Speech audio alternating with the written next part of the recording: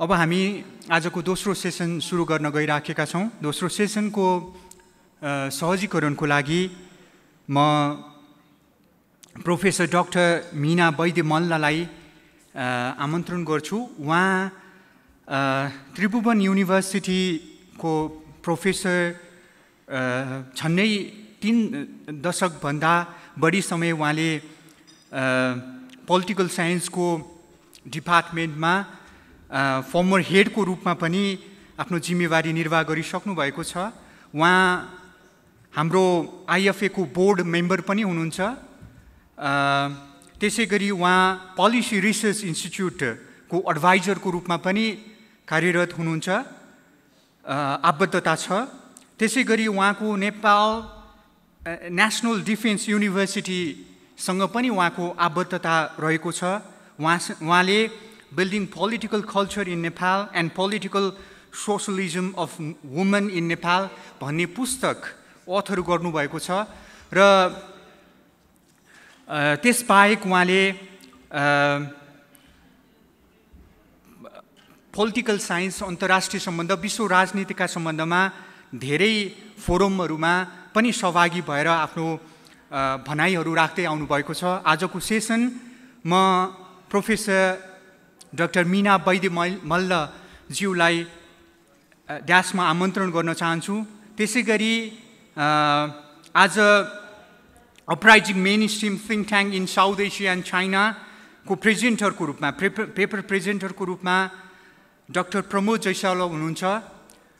कमेन्टरको रूपमा डाक्टर विष्णु उप्रेती हुनुहुन्छ। म प्रेजेन्टरको रूपमा रहनुभएका सबैलाई ड्यासमा बोलाउँछु र उहाँहरूको परिचय सहजकर्ताले फेरि गराउनुहुनेछ। म प्रमोद जैसवाललाई ड्यासमा बोलाउन चाहन्छु। त्यसैगरी पोलिसी रिसर्च इन्स्टिट्युटका कार्यकारी अध्यक्ष डाक्टर विष्णु उप्रेतीलाई पनि म ड्यासमा आमन्त्रण गर्न चाहन्छु। त्यसैगरी पूर्व राजदूत डाक्टर दिनेश भट्टराईज्यूलाई पनि म ड्यासमा आमन्त्रण गर्न चाहन्छु। त्यसैगरी डाक्टर सन्तोष शर्मा पौडेल जो त्रिभुवन युनिभर्सिटीमा DIRD डिपार्टमेन्टमा हुनुहुन्छ, उहाँलाई पनि म ड्यासमा आमन्त्रण गर्न चाहन्छु। र आजको यो सेसनको स्पेशल रिमार्क्सको लागि म पूर्व राजदूत डाक्टर जयराज आचार्यज्यूलाई ड्यासमा आमन्त्रण गर्न चाहन्छु।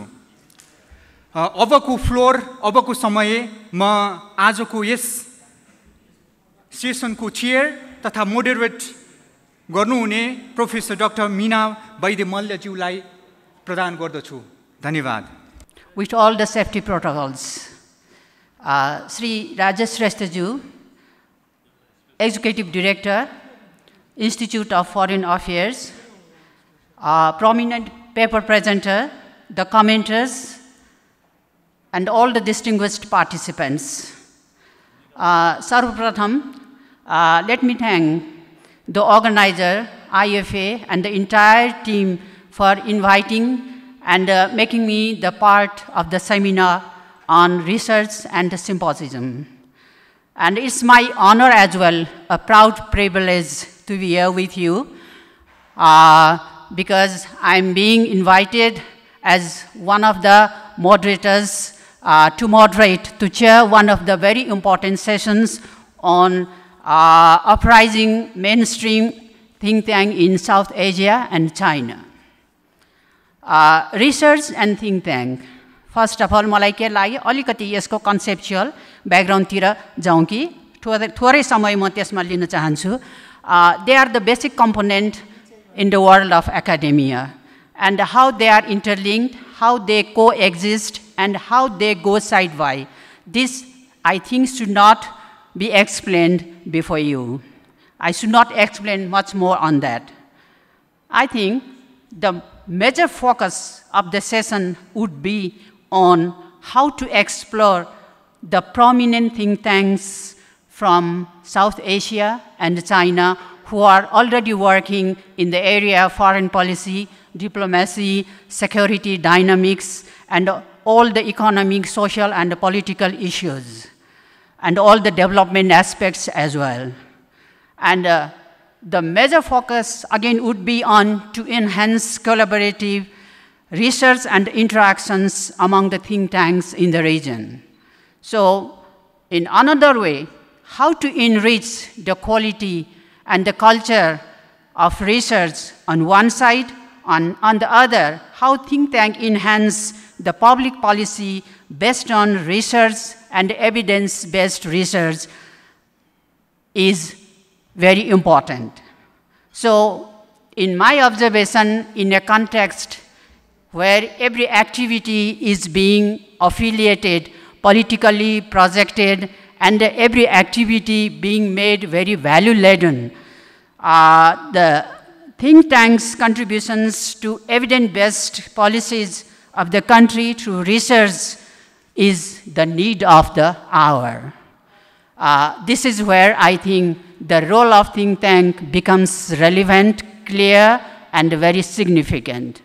And since we know they are non-profit organizations and they are independent of government, independent of political parties, and independent of pressure groups, interest groups, and independent of ideologies. That is just, they are supposed to generate the very value-free expertise. So far I think the session now deserves special significance in a scenario where the think tanks are now getting wider considerations and attentions across the globe. They are contributing much more on broad areas, I think from socio-economic issues to that of justice and to that of rights and to that of development aspects.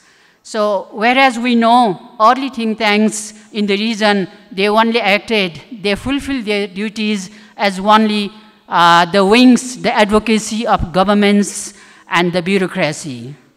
Now, I think think tank in South Asia, they are coming up with larger responsibilities despite severe challenges on their way ahead. So it is quite encouraging that they are occupying an important role and a space with development policy and the processes. And they are now very encouraged to focus on research with changing needs as well. So with these brief remarks, now without taking much of your time, I welcome the renowned personalities, the paper presenter, and the commenters, and our respected guru, Professor Jayaraj Acharya.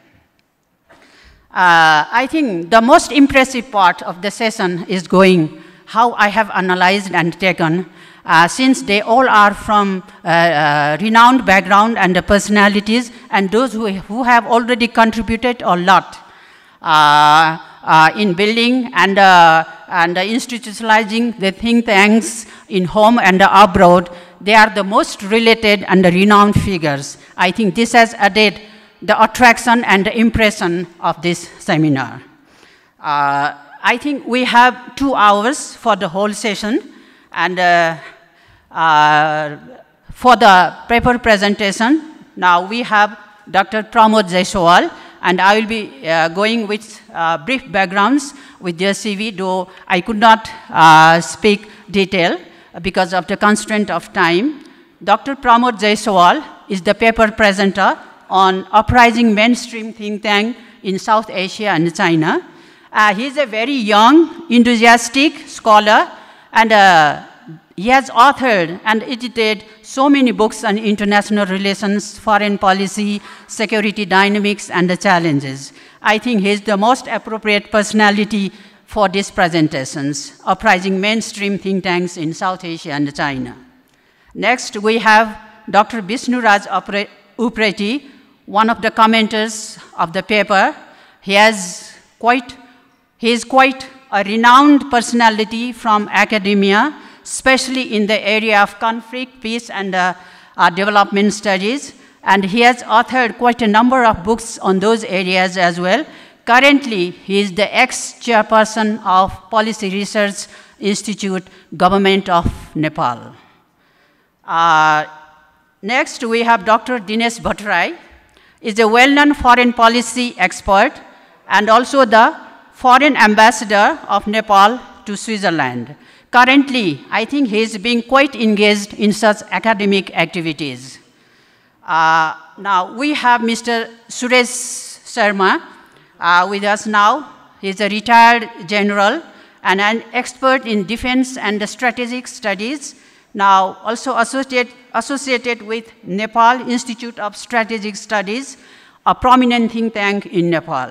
And currently, he is quite engaged in security, defense, and academic activities.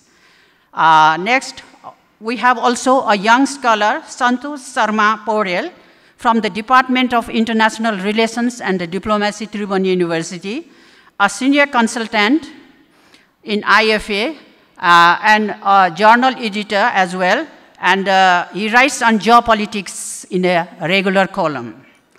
Once again, I welcome you all in the session. So now, may I invite Dr. Pramod for the presentation. I think you have 20 minutes. Please go ahead. At the outset, I must thank IFA for this opportunity. It's a real distinct privilege to be in front of you. And even working on this paper, it was really rejuvenating because after working at 2 major think tanks of India and 2 in China, I had all the wonderful memories while I was writing this paper. Let me first start with the significance of the study. Like the think tank in South Asia, especially Nepal, have less experience in internationalizing their existence. None of the think tanks has emerged as an international think tank so far, or even as a regional think tank in so far, and that was the major factor that we came while working on this project. There is also less interaction among the think tanks of Nepal, both domestically as well as internationally. You will not find much engagement within think tanks in Nepal or outside the region. Small states like Nepal need greater evidence-based research, interactions, collaborations to push its national interest, and thus the research explores the possible think tanks where IFA can collaborate in South Asia and China because it's in the region. Briefly talking about the methodology, like we try to come with a list of prominent think tanks of South Asia and China. It was prepared in consultation with the officials of and a scholar of IFA based on their engagement with institutions, visibility of their activities, publications, and there were some recommendations by experts. So it's not my alone, the name that we have pointed out. Think tanks engaging with IFA as well as government thinks were given priorities so that because they can have healthy relation, it will be easier for them to collaborate. So that was the major factor that we try to give emphasis to government think tanks. Study, we use both primary and secondary data. So I'll try to skip on that. But after looking for a number of think tanks in the region, we tried to shortlist 40 think tanks of South Asia and China. Out of 40, 1 was from Afghanistan, 3 Bangladesh, 1 Bhutan, 6 China, 7 India, 1 Maldives, 15 Nepal, 3 Pakistani, and 3 Sri Lankans. And the reason are obvious that India is highest because of the relations we have, China second highest, and domestic because we think IFA can gather more if they can engage within the country. Because I think IFA can emerge as a think tank of think tanks in the country. Now, there are some limitations of this project because there are many think tanks we have prominent, but we could not include them because we had to select them on the basis of area they work, like security or foreign policy, or you can say economic and different factors. So that's why there might be, we took one maybe security think tank. The second might be most important, but because we have to take the other from economic think tanks, we had that limitation. Second was that lack of resources that we have been hearing today that IFA lack resources, and when we come with collaboration suggestions, we are comparing with the best think tanks of India, China, and the region. So we are very cautious in giving suggestions. It's very easy to give theoretical suggestions, but how practical will it be? That was the cautious that we were there. Now, objective, there are 4 major objectives: explore, identify, visibility, and engage. We wanted to explore the influential think tanks of China and South Asia, which are mostly working on foreign policy, security affairs, economic issues, and development. We wanted to identify new areas where IFA can work on because the world is changing, new issues are coming up, so there are new areas where IFA can engage apart from what they were doing traditionally. In terms of visibility was very important because our objective was to make IFA more visible and engage more with institutions, think tanks within the country and the region. And we have come with short-term and long-term projects for that. research questions. Let me skip that because of time constraints. Let me go to small, little bit on theoretical concept, because I come from academics, so I want to give some of economic flavor. Let me briefly talk about the emergence of think tank. Think tank is very modern concept, but the traces of think tank goes back to 8th century or even beyond that, because the humanist, academic, social network of 16th century and 17th centuries shows that there was emergence of think tanks. According to Skoll, in Europe, the origin of think tanks goes back to 8th century when kings began arguing with the Catholic churches about taxes. And then a new committee was formed to give them suggestions to the emperor that what should be the resolution. So that is how the think tank emerged. And it continued since then, but maximum role of think tank emerged only after the 16th and 17th century.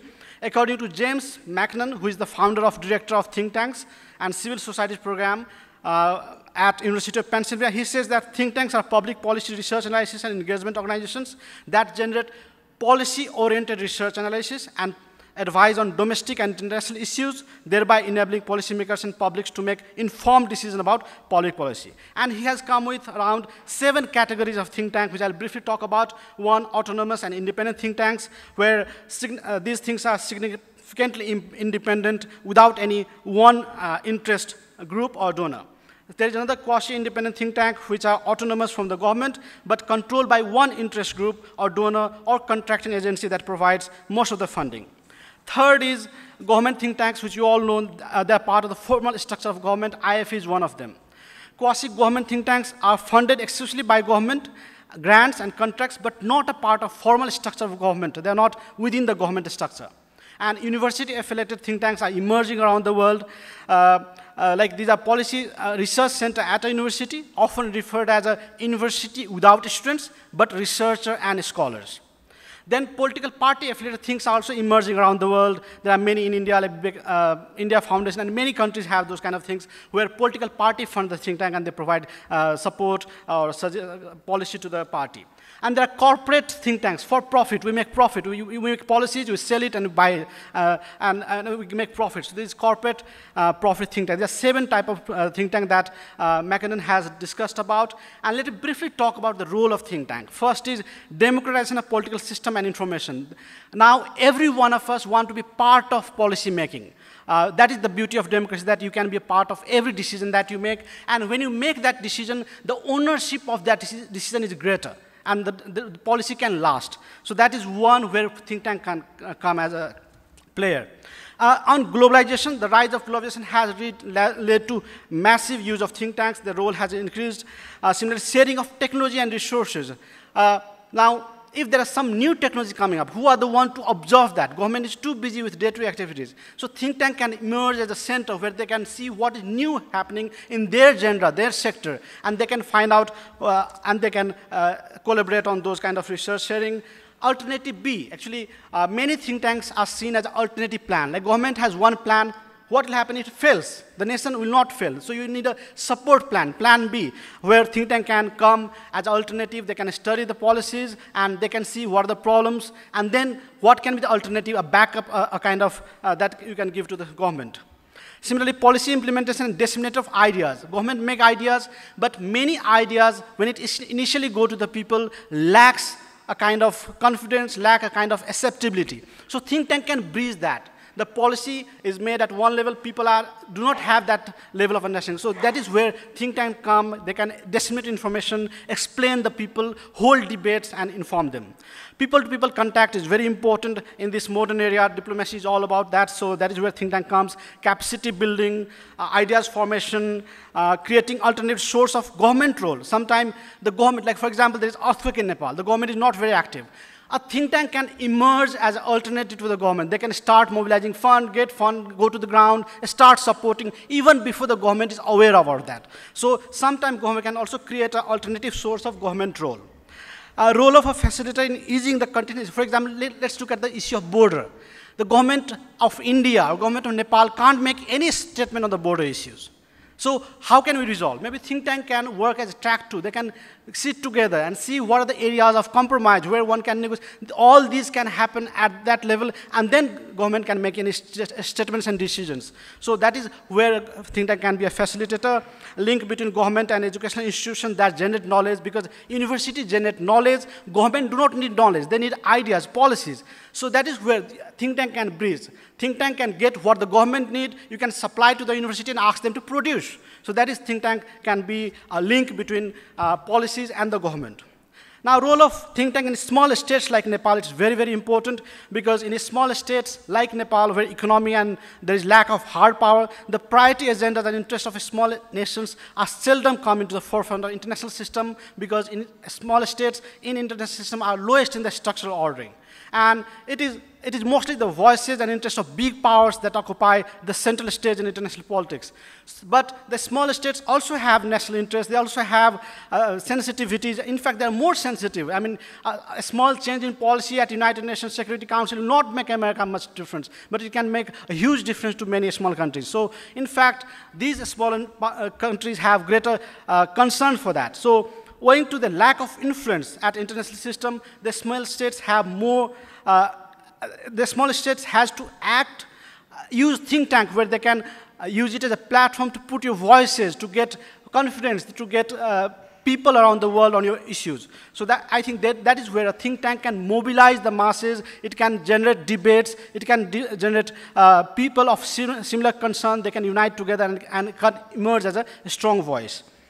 Let me briefly talk about the evolution of think tanks in South Asia and China.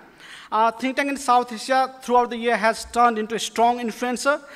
With the increasing number of think tanks, which we have seen, there is like multiple ways they have been engaging at different levels.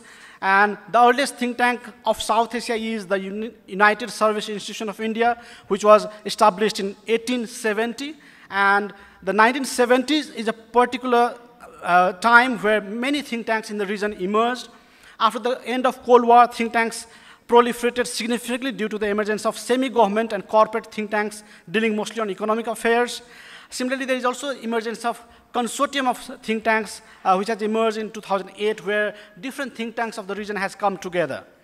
Apart from that, Indian Council of World Affairs, Nepal Council of World Affairs, Center for Nepal and Asian Studies, and many other think tanks have emerged during that time. And in recent times, Observer Research Foundation, Center for Law and Warfare Studies, Institute of Peace and Conflict Studies, and many has emerged.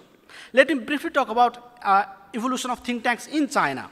Think tanks in China emerged during early 1980s, that is at the time of Cold War, and have since expanded in terms of quality and quantity. In 2007, the report of 17th Chinese Communist Party Congress mentioned about the role of think tanks for the first time in the official document, indicative of the rapid development of think tanks as well as in their expanding influence around the world. However, due to one party, Chinese think tanks operate within administrative hierarchies under either a state council ministry or a central committee department of the party or of the general department of PLA. The central government of China identified and approved around 100 quote-unquote new type think tanks in 2020, which received special recognition by the party's central committee. So that was a time where there was massive upsurge in number of think tanks in China.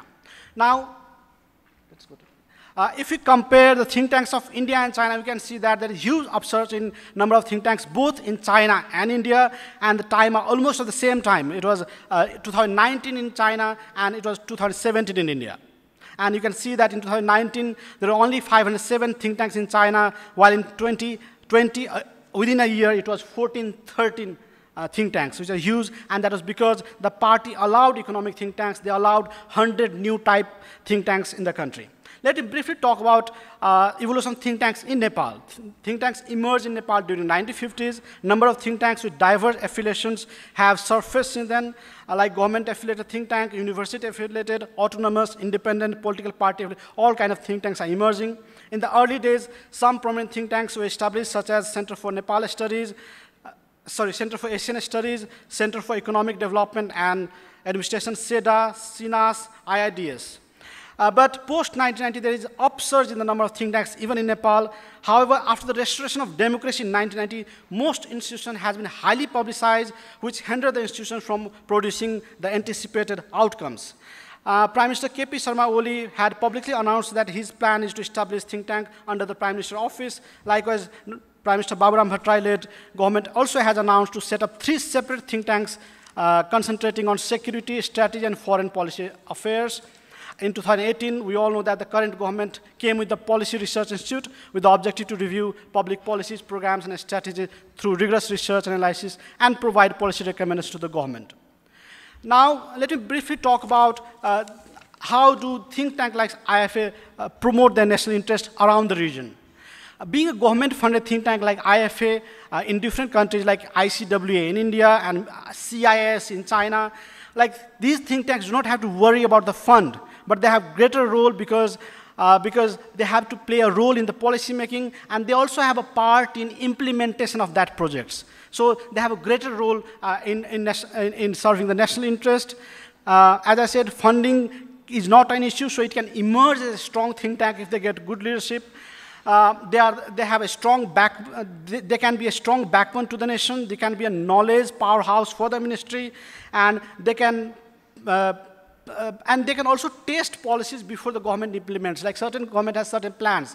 Before implementing, they can throw it to the think tank, have a debate, discussion, see the public opinion, and then give us the feedback, and then we'll implement. All this testing can also be, it can be used as a laboratory for policies for the government. Think tank can also design the vision document, like what Nepal should be in 2040, 2050, 30-year vision, 40-year vision. Think tank can emerge as the vision document that we have been lacking here in the country.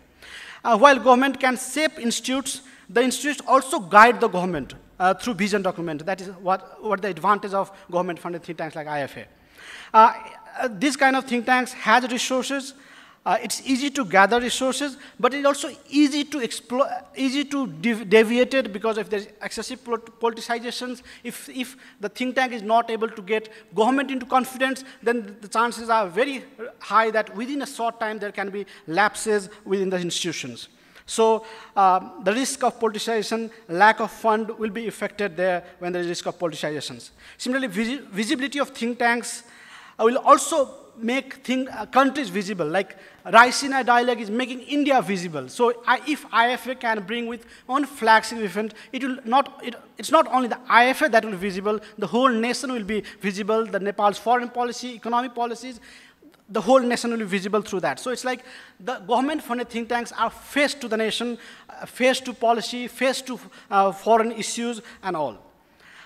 Again, like perception management is very important where these kind of think tanks can work. Like there is something happens in Nepal that a group of ambassadors come with a kind of what you call articles. These are all policy that has played the role by think tank. We can also formulate such policies if we have certain issues in the country.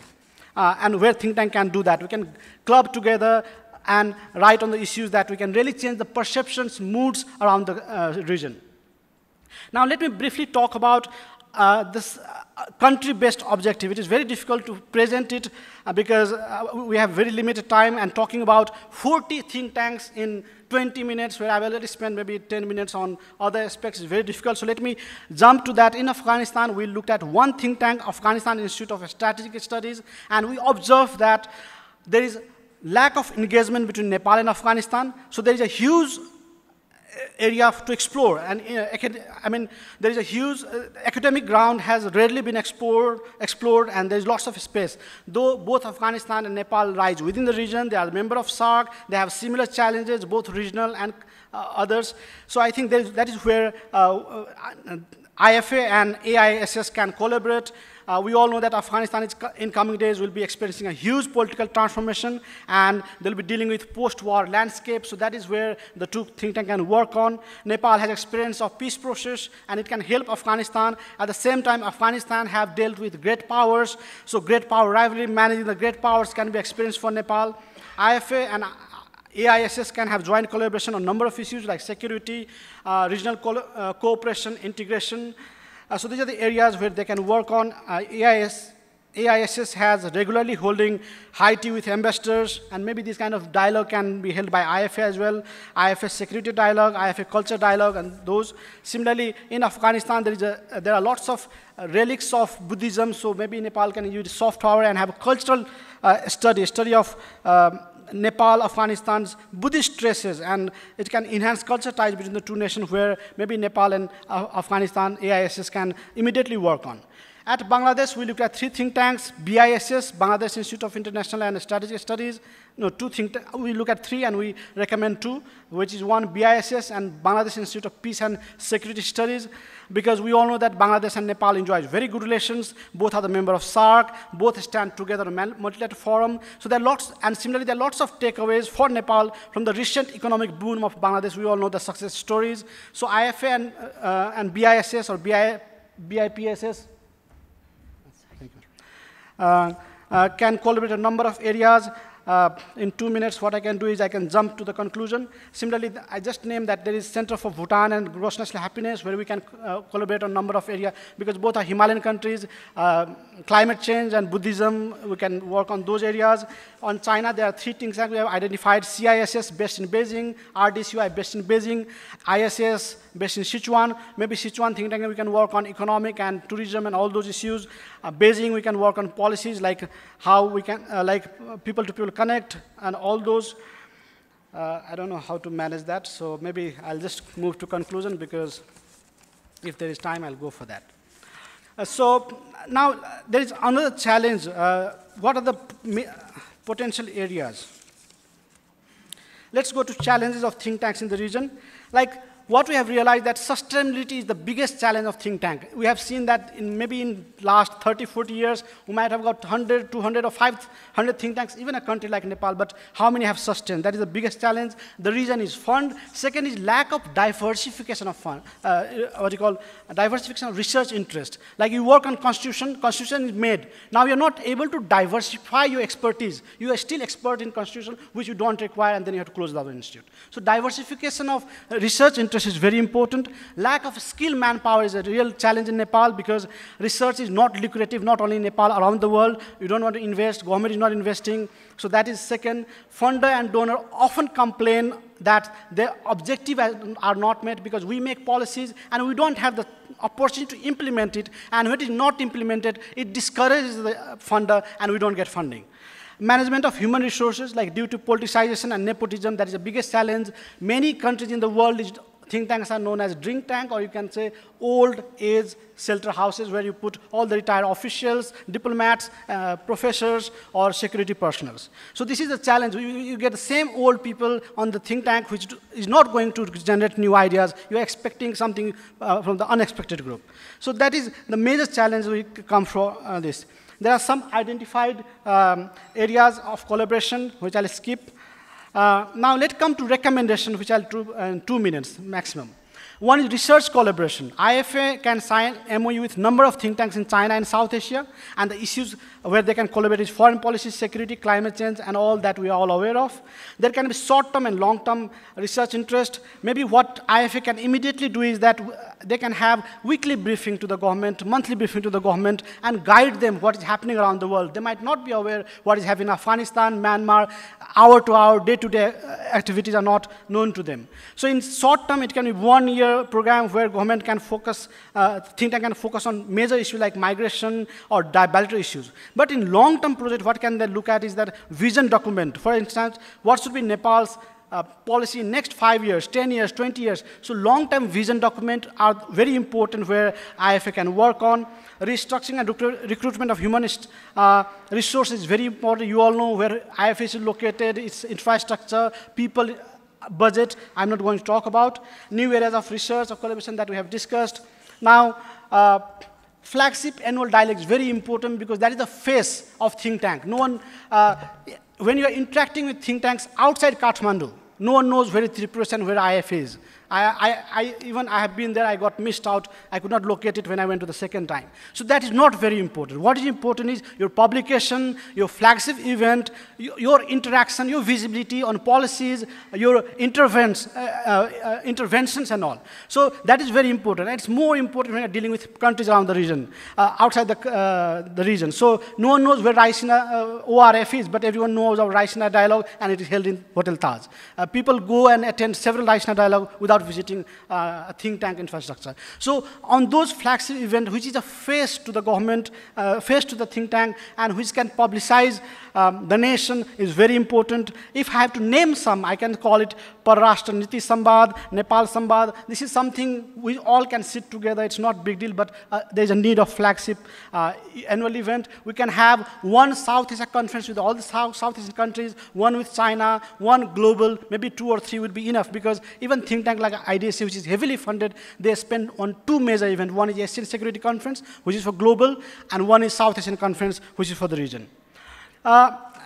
Similarly, as I said, there should be vision document that IFA should focus on. Nepal 2040, Nepal 2050. What is the foreign policy goal that you want to achieve? You should put on paper, which is very important for us. Training and management of honorary consulate. This I got it while I was sitting there, because people are talking about honorary consulate. They lack expertise, they lack vision, they lack support. So maybe we can engage them. We can also generate support and do research. And lastly, participation of IFA in reputed international societies. I'll give you one example. There is Pagwas Society, which is where IDC is a member. Pagwas basically work on non-proliferation, peaceful world without nuclear. So this society makes IDC quite visible. So if Nepal is a part of, maybe like Singapore is emerging as, doing discussion on small states discussions. So if Nepal is a part of that Singapore group where they're talking about small states, or there are certain countries who are talking about climate change, where they are one of the most reputed organizations in the world, where Nepal IFA can be part of member, where you can show your face. So this kind of participation, membership of IFA on those reputed platforms will not only give face to IFA, but also to the nation. Thank you. I'll stop here. The presentation is quite comprehensive and insightful. You have given a very in-depth analysis of think tank with regard to their historical development and the evolution of think tank, including China. And also you have talked on the categorization of think tanks and the roles and the responsibilities of think tank as bond and the bridge between public policies and the government. You have also come up with suggestions, very insightful suggestions, how they should be coming up and how they should be coming up with the present needs and the diversification of research. So far I think, if I'm not wrong, this is going to be a very good literature and the report on the area of think tank mechanism, process, roles, and their responsibilities. Thank you. Now with these few words, now I come with the commenters. Dr. Bishnu Upreti, may I invite you for your kind comment? Okay, sir. You have 10 minutes. आदरणीय Meena ma'am, Jayaraj sir, Dinesh sir लगायत देशमा उपस्थित महानुभावहरू र यहाँ सम्पूर्ण उपस्थित आदरणीय व्यक्तित्वहरू, अब यो हाम्रो जयसवालजी अत्यन्तै एम्बिसियस, अत्यन्तै धेरै इङ्गेज भएको, यी संसारभरिका प्रोफेसरहरू, थिङ्क ट्याङ्कहरूसँग सम्पर्क गरेको, उहाँको यो दृष्टिकोण पनि त्यस्तै खालको छ। अब म कहिलेकाहीँ अल्मलिन्छु पनि यो पढ्दाखेरि। मैले यसको सिरियसली पढाएको थिएँ, किनभने म रिभ्युअर पनि थिएँ। यो 88 पेजको डकुमेन्ट छ। हिजो बेलुका मलाई उहाँले पठाइदिनु भएपछि बिहान पनि 4 घन्टा थरोली पढेँ। यो पढ्दाखेरि दुईवटा फिलिङ मेरो, एउटा अहिले म्याडमले भने जस्तो यो एउटा राम्रो रेफरेन्स लिटरेचर हुन्छ, अर्को एउटा अलि मलाई लागेको, अब म रङ पनि हुनसक्छु, आफ्नो जजमेन्ट हो, यसले अलि एउटा डेन्जर जोनमा पो प्रवेश गराउँदैछ कि यदि आइएफएले यसैका रिकमेन्डेसन लागू गर्ने हो भने, आइएफए भनेको एउटा राज्यको नेसनल इन्ट्रेस्टमा, स्ट्रेटेजिक इन्ट्रेस्टमा काम गर्नुपर्ने संस्था हो। अब यस्तो संस्थाले भयभरका सबैसँग, भयभरका सबै एरियामा कोलाबोरेसन गर्ने, यहाँ गर्ने रिकमेन्डेसनले कतै अलि म स्केप्टिक भएको पनि हुनसक्छु। प्राज्ञिक उसको लागि यो ठेली कायदाको छ। हामी रिभ्यू गर्छौँ, पढ्छौँ, 2 पटक पढेँ मैले यो पहिला रिभ्युअर हुँदा पनि। अनि मैले लामो कमेन्टहरू पठाएको थिएँ। उहाँ हाम्रो डाक्टर सापकोटाहरूले पास गर्नुभयो कि गर्नु भएन, मैले निकै लामो कमेन्ट पठाएको थिएँ यसमा। त्यो अलि धेरै इन्कर्पोरेट भए जस्तो लागेन मलाई यसमा। यसको अर्को एउटा मैले रिपोर्टबाटै सुरु गरेँ, अलिकति मेरो 2 मिनट जति लास्टमा अरू कुरो नि राख्छु।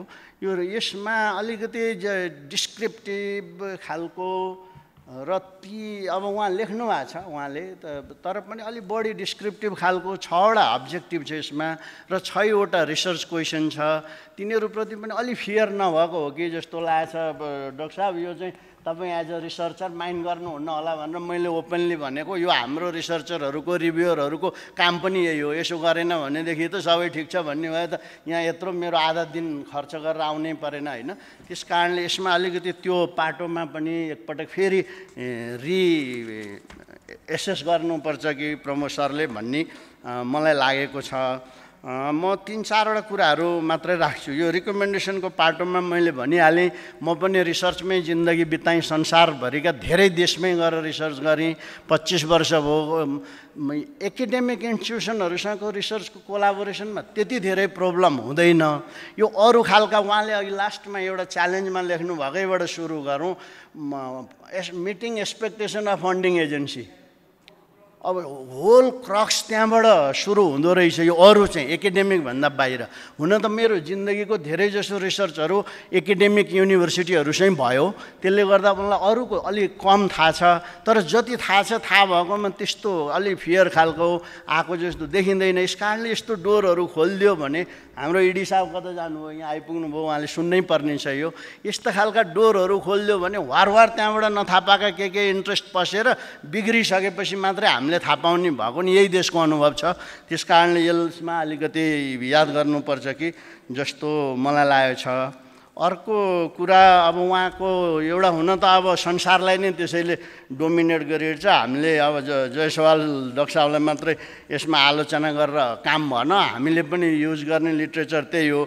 तर यो think tank and civil society programme भन्ने युनिभर्सिटी अफ पेन्सिल्भेनियाको त्यसले वर्षैपछि थिङ्क ट्याङ्कको एउटा इन्डेक्स निकाल्छ। अब त्यो इन्डेक्स आफैमा इन्डिकेटिभ हो। हामीले त्यसलाई त्यसरी त मान्नुपर्छ। तर त्यसको क्याटेगोराइजेसन एकदम प्रब्लमेटिक छ। म पनि राज्यको थिङ्क ट्याङ्क एउटा थिङ्क ट्याङ्कलाई लिड गर्छु अहिले। त्यसको अलि एम्बिसियस खालको भएकै थिङ्क ट्याङ्क छ। त्यसले दिएको क्याटेगोराइजेसनमा काहीँ पनि मिल्दैन। अब प्रायः क्लासिफिकेसन गर्दाखेरि या त स्ट्रक्चरको आधारमा या त अब्जेक्टिभको आधारमा या त स्कोपको आधारमा या त स्पेसलाइजेसनको आधारमा यिनै हुन्। तर अब कस्तो बनाइदिएको छ भने त्यसले जताततै हेरे पनि यो थिङ्क ट्याङ्कले लेख्यो भने उसैको मात्रै हो गर्ने। हामीले अलिक क्रिटिकल हुनुपर्ने आवश्यकता छ। उसले गरेका ती इन्डिकेटरहरूको आधारमा जसरी क्लासिफाई गरेका छ त्यो व्यावहारिक रूपमा मिल्दैन। त्यो थ्योरिटिकल्ली मिल्ला, मलाई नै मिलेन। राज्यको म नीति अनुसन्धान प्रतिष्ठान हुँ तर त्यो यसले दिएको क्याटेगोरीमा मिल्दैन। त्यस कारणले अलिकति हामीले त्यो एरियामा पनि अलिक क्रिटिकल्ली हेर्नुपर्छ कि भन्ने मलाई लागेको छ। अनि अर्को कुरो अब यो थिङ्क ट्याङ्कहरू यहाँ उहाँले डिफ्रेन्सिएट गर्नुभएको छ। धेरै जसो हाम्रो डाक्टर साहबले गरेको थिङ्क ट्याङ्क नन गभर्मेन्टल सेक्टरको लागि अलिक बढी व्यावहारिक जस्तो देखिन्छ। स्टेटको लागि भन्दा पनि अब एकाडेमिक इन्स्टिट्युसनहरूसँग कोलाबोरेसन गरेर गर्दाखेरिको मेरो रोल र अहिले राज्यको थिङ्क ट्याङ्कमा बसेर गर्दाको रोल भिन्न हुँदो रहेछ। त्यस कारणले कतिपय कुराहरू चाहिँ यहाँ भएको अलिकति त्यो एङ्गलबाट बढी आएको छ। र हामीलाई यो देशमा भएको एउटा प्रब्लम के हो भने हाम्रो राज्यले अब यहाँ महेश्वर सर त हुनुहुन्छ गृह सचिव, उहाँको क्षेत्रमा परेन। मन्त्री प्रधानमन्त्रीज्यूहरूलाई सुनाउनु पर्ने बेला बेलामा सुनाइ पनि राखेको छु मैले। हाम्रो राज्यले जति बेलासम्म आफ्नै देशमा फन्ड राखेर हाम्रा थिङ्क ट्याङ्कहरूलाई रिसर्च गर्ने प्रोभिजन बनाउँदैन त्यति बेलासम्म डोनरहरू कहाँ जान्छन्? डोनरहरूले उसै हामीलाई धर्म गर्न लागि दिने त होइन।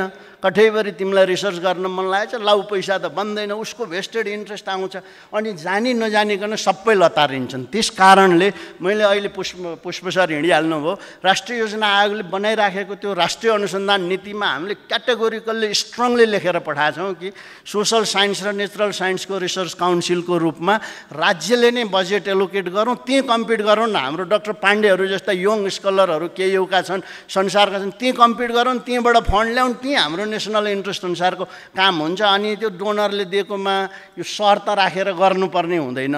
अब त्यहाँ हाम्रो शासक प्रशासकहरूले अलिकति विचार गर्नुपर्ने छ। रिसर्च भनेको चाहिँ अहिलेसम्म अपवादलाई छाडेर बहुसङ्ख्यक राजनीतिक र यताको सरकारी निर्णयकर्ताहरूलाई खेर गएको भन्ने जस्तो बुझिँदो रहेछ कि कि भनेदेखि कन्सल्ट्यान्ट त्यो एउटा TOR लेखेर कन्सल्ट्यान्टलाई दिएर एउटा रिपोर्ट त्यही हो रिसर्च।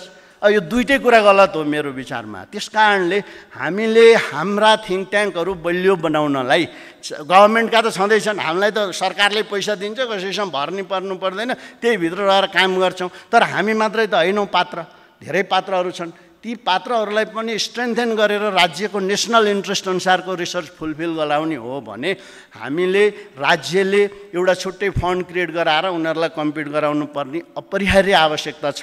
त्यसमा अब सायद हामीले बल गरिरहेका छौँ। TUमा नि गएर एउटा ठुलै प्रोग्राम गऱ्यौँ, त्यहाँ पनि VC साहबहरूले एग्रिड गर्नुभएको छ। KUसँग कुरा गरिरहेका छौँ, यो बाटोमा जानुपर्ने मलाई लागेको छ। त्यस कारणले हो जयसवाल डाक्टर साहबले दिएको सुझावलाई अलिकति एडाप्ट गरेर यो IFA जस्तो PRI जस्तो राज्यले क्रिएट गरेका इन्स्टिट्युसनहरूले पेरिफेरियल लेभलमा नलेज क्रिएट गर्ने सवालमा कलेक्टिभ काम गर्नुपर्ने ठाउँमा एकाडेमिक इन्स्टिट्युसन एकाडेमिक थिङ्क ट्याङ्कहरूसँग काम गर्नु एकदम राम्रो छ, आवश्यक छ, गर्नुपर्छ भन्ने मलाई लाग्छ।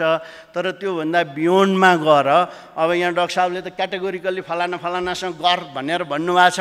अब ती संस्थाहरूको इन्ट्रेस्ट हामीसँग गर्नुपर्ने पनि त केही त होला नि त, त्यसै ऊ त गर्दैन होला। त्यस कारणले यो डाइमेन्सन अलिकति बुझियोस्। मेरो कति मिनट बाँकी छ म्याडम? चाहे अझै डङ्गुर रहेछ त्यसो भने। अनि अब मैले अलिकति अर्को एउटा इस्यु यो कनेक्टेड हो, किनभने आज हामी चाहिँ यहाँ थिङ्क ट्याङ्कहरू त्यहाँमाथि नि मेन स्ट्रिमका, त्यसमा पनि परराष्ट्रसँग सुरक्षासँग जियो स्ट्रेटेजीसँग यति इम्पोर्टेन्ट इस्युका थिङ्क ट्याङ्कको बारेमा कुरा गरिरहेका छौँ। थिङ्क ट्याङ्क नेपालका हामी जस्ता खालका अहिले फन्डिङ बाहिरबाट ल्याएर काम गर्ने खालका अलि बेग्लै प्रब्लम छ। उनीहरूको नि प्रब्लम मैले राखेँ, मेनली फन्डिङको अनसस्टेनेबिलिटी डाक्टर साहबले पनि राख्नुभएको थियो। हामी जस्ता संस्थाहरूको एउटा अर्को खाले प्रब्लम रहेछ। फेरि यो इन्स्टिट्युसनलाइज हुनलाई साह्रै धेरै लामो लाग्दो रहेछ। 27 वर्ष भयो भन्नुभयो रूपकजीले बिहान यहाँ भाषण गर्ने बेलामा IFA गठन भएको। 27 वर्षमा आज हामी यहाँ कोलाबोरेसनका यता कुरा गर्छौँ। हामी यो नोभेम्बर 14मा 2 पुगेर 3 पुगेर 4 लाख छौँ। अब हाम्रा आफ्नै खालका प्रब्लमहरू छन्। यी प्रब्लमहरू सल्भ नगरिकन यसो देखाउनका लागि प्रदीप सर नि हुनुहुन्न, भरतजी पनि हुनुहुन्न, जिम्मेवार मान्छे कोही पनि हुनुहुन्न, हामीले सुन्नेले मात्रै सुन्यौँ। तर यो यसो छ है एउटा देखाउने खालले काम गर्दैन। यदि थिङ्क ट्याङ्कलाई सुदृढ गर्ने हो भने अटोनोमी नम्बर 1, यो देशमा क्वालिटीको काम गर्ने मान्छे पाइँदो रहेछ। म त आफू खुरुखुरु आफ्नै सुरले घोटिन्थेँ, लेख्थेँ, किताब लेख्थेँ। अहिले यो मान्छे खोज्ने काममा लाग्दाखेरि अलि राम्रो खालको रिसर्च गर्ने मान्छे खोज्यो, धुइँपत्ता पाइँदैन, बल्ल बल्ल पायो, बिजी छ, भ्याउँदैन। अनि त्यसपछि अब धेरै जसो चाहिँ गयो त भने यताको तानेर यता मिलाएर झ्याप्पै रिपोर्ट आउँछ। तर त्यो यसो खोतलेर हेर्दा अन्तै आइसकेको हुन्छ। त्यस कारणले यो capacity building, human resource development competent मान्छे बनाउनेमा लगानी नगरिकन हुँदैन। थिङ्क ट्याङ्कमा काम गर्ने मान्छेहरूले थिङ्क ट्याङ्कको बारेमा गहिरोसँग बुझा कति होला। अहिले मैले संसारका बेस्ट मान्छेहरू ल्याएको छु। अमेरिकाको प्रोफेसर पनि अहिले हामीले भर्ना गर्न सफल भयौँ, जापानमा 10 वर्ष काम गरेको। तर उहाँहरूलाई यो पोलिसी थिङ्क ट्याङ्कको बारेमा थाहै छैन। आफ्नो रिसर्चमा कम्पिटेन्ट हुनुहुन्छ, जोर्नल 25वटा निकाल्नु भएको छ आर्टिकलहरू, तर छैन। अब त्यसै त हुँदैन, किनभने हाम्रो कल्चरै थिएन, यो बहस गर्ने हुनै थिएन। अब विकसित देशहरूमा अलिकति गहिरेर हेरिदिनु भयो हाम्रो निर्णयकर्ताहरूले भने त्यहाँ इन्टिमेटली इन्गेज भएर सपोर्ट गरेर यति बेला त IFA को सबै मान्छेहरूलाई चाहिँ थिङ्क ट्याङ्कहरूमा गएर ल बुझेर आऊ कसरी चल्या रहेछ, PRI कोलाई अथवा अरूलाई पठाउनु पर्ने हो नि। त्यो त राज्यको दायित्व हो नि। क्षमता विकास नगरिकन काम नगर भनेर म कन्फ्लिक्टको मान्छे हेर्छु, उहाँ पुलिसको मान्छे आउनु हेर्छ। हामी यसरी यो नेतृत्व गरिरहेका छौँ। अनि हाम्रो क्यापेसिटी बिल्डिङ गर्नु पर्दैन। हाम्रो भने मलाई तालिम चाहिन्छ भने होइन, म संसार। तर मैले एक्जाम्पल दिएको, हामीलाई संस्थागत विकास गर्नलाई राज्यले मद्दत गर्नु पर्यो। एउटा क्यापेसिटी बिल्डिङमा, दोस्रो रिसोर्सेसमा, तेस्रो इन्स्टिट्युसनल अटोनोमीमा। यति सानो कुरा गर्न नि उपसचिवसँग गएर सोध्यो अनि पख भनेर घुसारिदिन्छ, अर्कोचोटि गयो सरुवा भइसक्यो हुन्छ, मलाई थाहै छैन। एउटा मीना आचार्यको राजीनामाको पत्र मैले 7 पटक पठाउनु पर्यो। त्यो उसमा जति पटक भन्यो हरायो भन्छ, यो आएकै छैन। यस्तो खालले हुँदैन। त्यस कारणले हामीले क्यापेसिटी बिल्डिङ, रिसोर्स र अटोनोमी यति भयो भने थिङ्क ट्याङ्क चल्छन्, भएन भने यो बहस 10 वर्षपछि पनि यस्तै हुन्छ। त्यस्तो नहोस्। कम्तीमा नि महेश्वर सर यहाँ हुनुहुन्छ, एकजना राज्यको प्रतिनिधि वरिष्ठ व्यक्ति, अरू पनि भइदिया भए त्यही अनुसारको हुन्थ्यो, अब हुनु भएन। यसलाई कसरी हुन्छ हामी सबैले स्ट्रेन्थेन गरौँ। धन्यवाद। May I request Mr. Suresh Sharma? Yes, please come on and have your honorable seat, sir, over here. He is a retired general and expert Namaskar. in defense and strategic studies, now associated with Nepal Institute for Strategic Studies, a prominent think tank in Nepal, and he is currently engaged in security and defense and academic activities. Thank you. Namaskar. Thank you very much for that generous introduction, Madam Chair. Respected Jayaraj Acharya ji, Dr. Upreti ji, Bishnu Upreti ji, the co-panelists here, co-commentators, whatever we call them.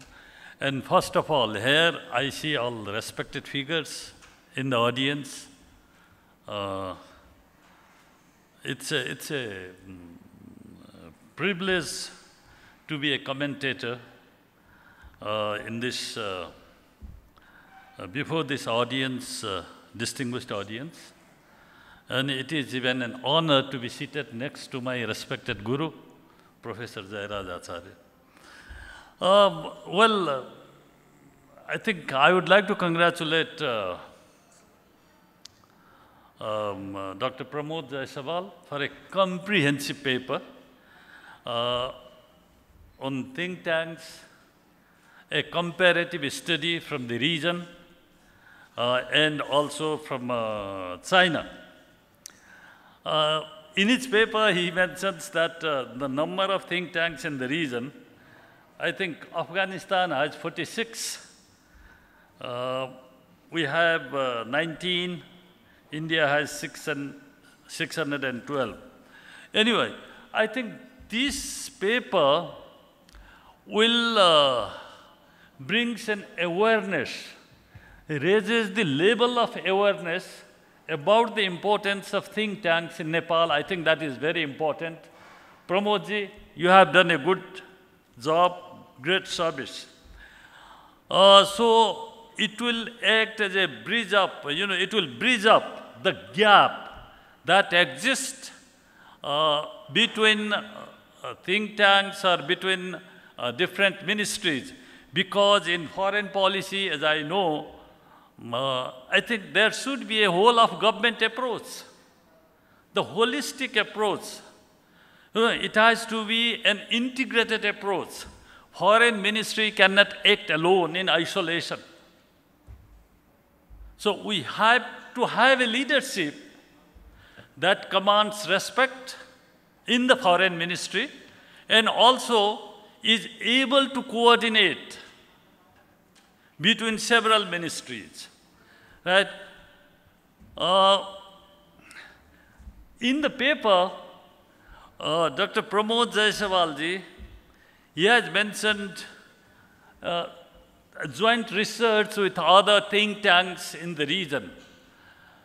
I would, my submission here would be, I think we should focus more on independent national research instead of going for the joint research. The role, the importance, the relevance of think tanks in Nepal is underappreciated, is underrealized. We do not know the importance of think tanks. Based on my experience, I can say that though our colleagues from the foreign ministry are not here, foreign ministry is completely insulated from think tanks. We are engaged in our routine work, have no ideas from outside what is going on. Look, in South Asia, if time permits, look at the developments in Afghanistan. Afghanistan has been a graveyard of empires, as one strategic analyst has said. And how instability, how anarchism in Afghanistan, insecurity in Afghanistan, how that will affect us. That's very, very important. So I think in the beginning, I would prefer national research instead of joint research. He has suggested annual dialogue, Parras Niti Sambad and all that. These things are good. He has also talked about flagship annual dialogue. He has talked about new areas of research and cooperation, short and long-term research program, research collaboration. Collaboration is fine, but we should have our own national study. And think tanks must be funded by the government. For a country like us, I think Dr. Pramod, he referred to a small state. We are a small state, fine, but if we look around the world, I think we are not small in terms of our areas, in terms of our population, but we may be small, but what our idea, our thinking cannot be big. Why cannot we take a big picture? Why cannot we think in the larger context? Why cannot we take a larger perspective? As I said, there is a huge gap. This gap needs to be bridged up, needs to be filled up. And for this, I think the awareness that this paper will raise will go a long way. Again, I would like to thank Dr. Jaiswal. And diversifying research is equally important. As I said, it is the whole of government approach. And it is time to think out of the box. Business as usual does not work. We have a stormy present.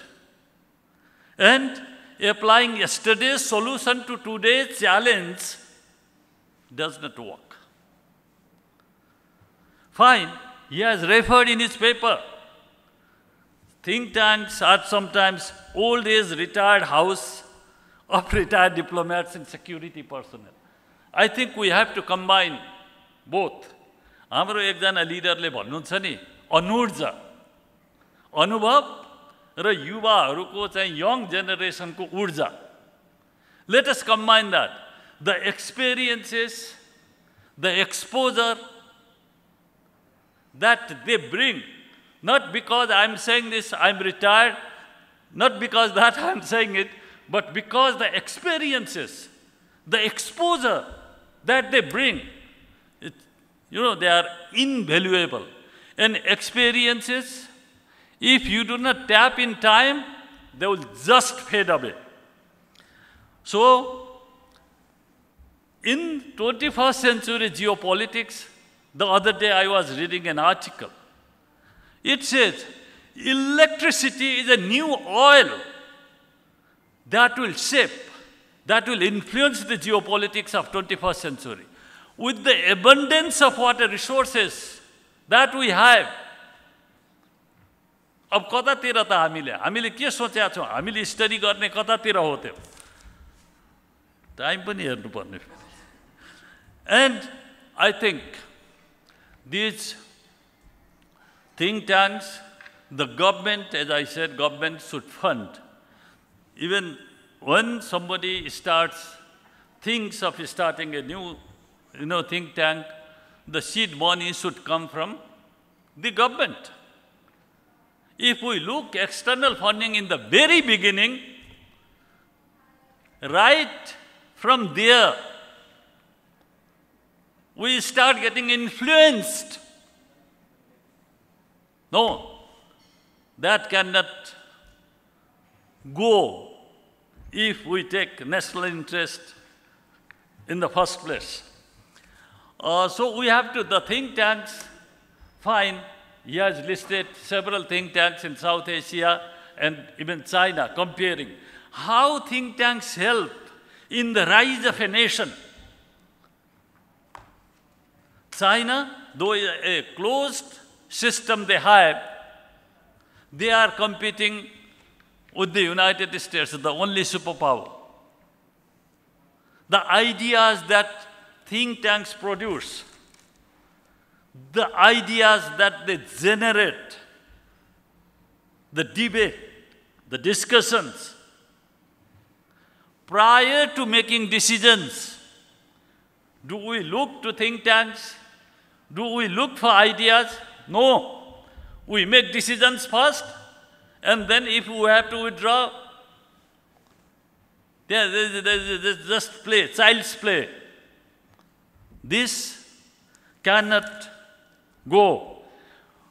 We have to, I think in the morning session, my friend Gyanchandji was talking. When he was talking about the economic diplomacy, he was talking about geostrategic concept also. Our house is between two great nations. Fine, wherever we go, these two nations will influence our world views. Like it or not, this is the reality. आइसक्यो धेरै कुराहरू छन् त madam अब I will finish it in. So the global trends, it will be a more contested world. We are two between great nations. The development of the 21st century, the most important geopolitical development of 21st century is the rise of China, which is at our doorsteps. And I was looking at a tweet. I think that was a big departure. I think यहाँ त भन्नुहुन्छ Indian Prime Minister calling Dalai Lama and wishing him on his birthday. That is a big development. Only after Wuhan summit, informal summit meeting, I think it was in 2017, Government of India issued a circular to stay away from Dalai Lama's program and Tibetan community. And today, the Prime Minister of that country calls and wishes him on his birthday. Look at the change. And thanks to our border to Tibet, we will be there whether we like it or not. It is a serious thing. And now the small country syndrome that he referred to, we can have a big picture, as I said. And if I was looking through at the United States statements at the United Nations General Assembly, small nations have a role to play. And in 1960, B.P. Koirala referred to this in his statement. And I would like to read a quote here. A nation is great not by its size alone. Lee Kuan Yewle bhaneko, it is the will, the cohesion, the stamina, discipline of its people, and the quality of their leaders which ensure it an honorable place in history. So, how do we make our leaders capable? I think the ideas come through think tanks. So, now I think my time is up. I will stop here. Before I stop, I cannot stop saying that we need, in foreign policy, we need a moral and spiritual strength. We cannot ignore this. And if we ignore it, then we will be nowhere. So, in the absence of thought process, in the absence of consultations, I think we appear to be digging a deep hole for ourselves in the world that is changing very fast, filled with players who would not wait for us to stop digging. And we are living in a landscape that is even shifting so rapidly. बिहानको development बेलुका चाहिँ बासी भइसकेको हुन्छ। त्यसकारण we have to be careful, we have to be critical, we have to be very, very mindful of the changes that are unfolding in our neighborhood and beyond. I think with this, I will stop here. And then if there are questions, I will come back later. I thank you, madam, for, I think I took 2-3 minutes more. Thank you for that consideration. And so far, I think they are the most great sources of strength for any institutional development. Now, we have Mr. Suresh Sharma with us. Sir, may I now invite for your comment. Professor Dr. Meena Vaidya, ma'am. Good afternoon, all respectables. First of all, I express my deep appreciation and gratitude to IFA, the Executive Director of IFA, for providing me this opportunity to appear in front of this august gathering, which comprises of Secretary from Ministry of Home Affairs, ambassadors, intellectuals, Lieutenant General from Nepal Army, scholars, intellectuals, and everybody, respectables. Maybe I'm too junior in front of you today. And ladies and gentlemen, it's a great privilege and honor, in fact, to be here in the IFA's program and to comment on the paper, the emerging, the requisite rationale of think tanks as adopted by IFA. And I think it is like showing a toss to a shining sun. Like Dr. Pramod Jaiswal, I have seen him conducting so many webinars. Maybe it will reach thousands in this year when we had the COVID. And I must appreciate his outstanding the networking capacity across the world. And I'll try and evaluate his paper as far as my the capacity is concerned, but I'll not be so much happy to comment on his paper because I have some limitations though. Dr. Pramod Jaiswal's paper, which was given to me yesterday, although I had seen it much before also, and it covers adequately all aspects, especially the rationale of think tanks in Nepal, and it identifies think tanks in Nepal and other mainstream think tanks in South Asia and China, and also in Nepal. He has described critically the role of think tanks in diverse manner, and especially the limitations we have felt in our country. So he has adequately spelled the challenges, and some of the challenges, as Dr. Upreti has he amply amplified as far as Nepal's context is concerned. So my key takeaways were in the think tanks in South Asia are often they are confronted with several challenges, mostly the funds, the donors' interest, as Dr. Upreti has well stated, and also the questions of the outcome of the think tanks, how it is utilized by the stakeholders as far as Nepal is concerned. And in the paper, he has said that the think tanks should discuss topic, but not advocate. So, having said this, I will again appreciate Dr. Jaiswal's paper, and he has highlighted the role of IFA as it should go on publication, education, training projects, and although he has stated that Nepal is a small country, but it has a role to play. And in the morning session, we discussed the requirement of our widening trade deficit, border management, security sector governance, climate change. See how many challenges even we feel, and that is so much interrelated with our neighbors. And we should not shy away in speaking loudly, and we have to come closer by such endeavors. Like IFA is trying to connect with other think tanks in the region, and even from China. So it is a very significant step, I will say, the IFA has started. Again, I will say that we should not feel weak as far as the think tanks is concerned. Dr. Jaiswal has said that even in 2019, there was a surge in the number of think tanks in China. So it was the same thing happened in India. After 1962, when they had a debacle in the 1962 war, so some think tanks appeared as IDSA, and the clause, I think it came a little much later.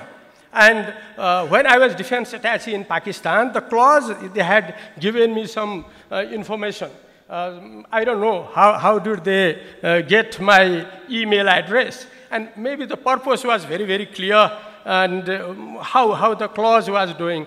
And as the name amplifies, clause is Center for Land and Warfare Studies. So as Dr. Upreti says that how to connect our IFA with clause, the maritime security think tanks in India, and so on and so forth, even IDSA, it would be a great challenge. So again, coming back to the perception, as the former Minister of Foreign Affairs said this morning, he said about the word in perception. Others will see us what we see in ourselves. So we should not feel small, but we have a great role to play, and we should do away with this psyche that we are small. The young scholar Gaurav Bhattarai has mentioned this once in the Army Command and Staff College. We are no more small states. We can be boulder. We are no more yam between two boulders, but we can be boulders as far as think tank's role is concerned. So we have our strategy, our ideas, and that can be propagated to others.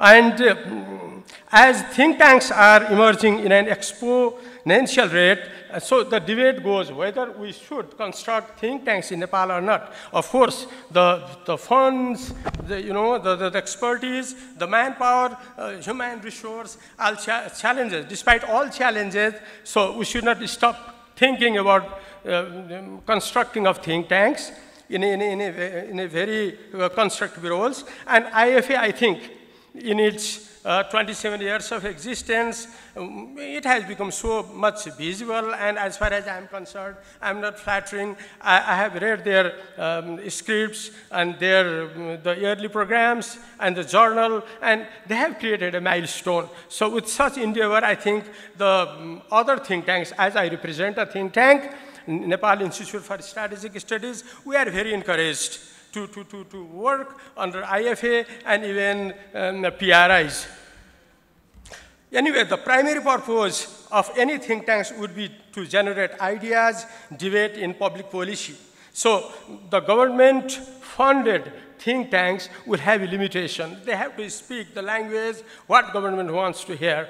So the independent think tanks, they will have much more credibility, and they can be independent, autonomous, sovereign, and they will be free from criticism if they do the independent research work. And I'll just amplify a little about China and India, as I see in the paper. Yes, in China, it is much related with their higher stratum to the think tanks, because they want to create a good image to world stage, and they want to promote the international cooperation on issues of global importance, and especially to justify the China's rise in the world stage.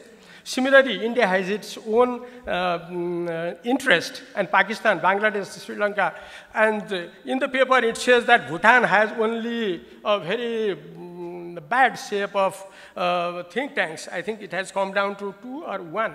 So it's very clear why this, the number of think tanks is non-existent, whereas in India, it is rising up, and in China, it is much rising up. And the literature says there are around 3,300 think tanks, more than 3,300 think tanks in Asia. and most of the think tanks are in China and India. So Nepal has a very limited number of think tanks, and that is also, you know, in a shape of going for hibernation.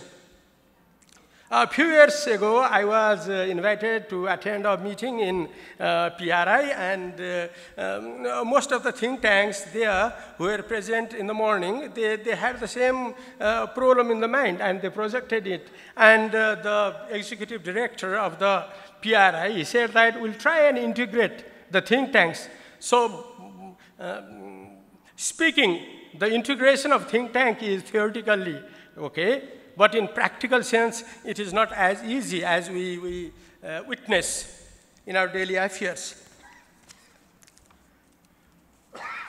So again, coming back to the soft power tools, and we take a pride of recalling our great Sanskrit manuscripts, the Upanishads, Vedas, and the doctrine, the philosophy of a Buddha, and everything.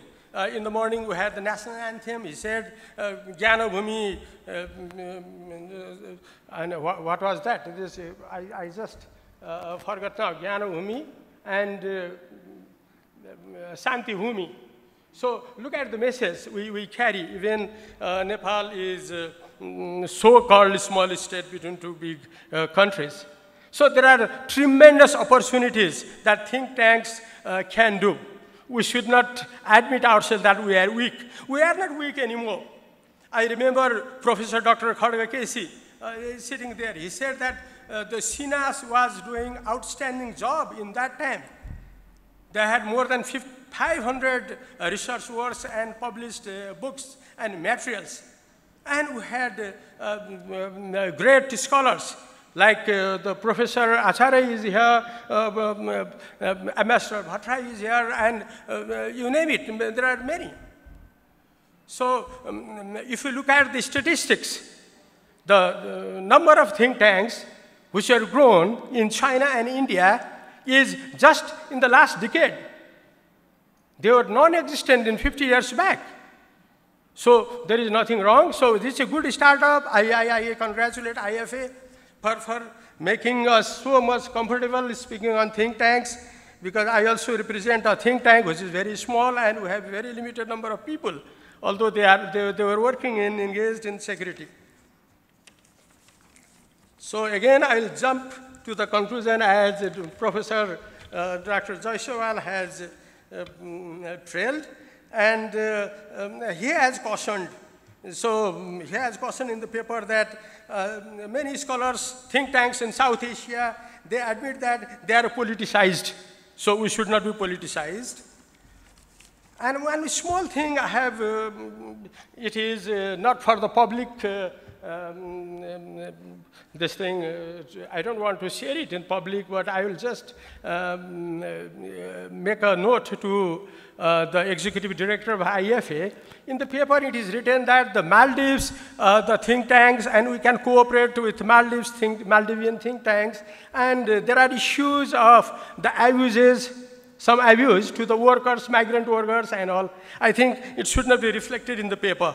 That can be omitted, because it does not give a warm, cordial relationship when this paper is circulated to the stakeholders. And finally, before stopping, I again thank IFA for providing me this opportunity to be in front of the August gathering. And, but before I wind up my the small comment, the coordinating is very costly, I fear. It requires time, resource, leadership, commitment, and I wish IFA should go ahead with this endeavor. Thank you very much for your patience hearing. Thank you, Joseph, for your insightful comments, especially on the prospect of think tank in the days ahead. And you have quite interestingly talked on the politicization of think tank. That is very unlikely, and we all have experienced, because we know with every change in government, we see changes in the, what we say, we see changes in the post, and they are being filled up by the political figures, and they just are politically projected, so they won't be having any independent expertise and independent informations and ideas. That is very unlikely part that we are facing. Now, we have Santosh Sharma Poudel, a very young scholar from Tribhuvan University. May I invite you for your special comment? Tangentially related to that article, but I think important nonetheless. Now, the article talks about the need for collaboration between IFA and other relevant institutions abroad. I think that's a part of track 2 diplomacy, or because IFA is a semi-autonomous body, probably a better one would be track 1.5, which is also a part that is mentioned in Nepal's Foreign Policy 2077. However, before we get into that, probably there is also a need for further collaboration at home. Now, collaboration with other relevant institutions such as DIRD, probably the only institution that teaches international relations at master's level, or some other research institutions like SINAS, or other research institutions like PRI. Probably there is a need to explore such opportunities at home because it has twofold advantages. First, it will enhance the research quality of the researchers and of the research itself, and probably it comes at a more reasonable cost than collaboration with other external research institutes. The second part, and probably related to the first point as well, is I'd like to bring in my experience from my alma mater in Singapore at school, yes, Rajaratnam School of International Studies. They used to have research projects based on the priorities of the MOFA or security agencies of Singapore at that time. So there would be close consultations with these agencies before they would prepare, they would go on about doing some research. Now, oftentimes we would see certain officials from MOFA or security agencies come to the school, spend a few months there, write a report, and then go back. Probably that is something we can explore here as well.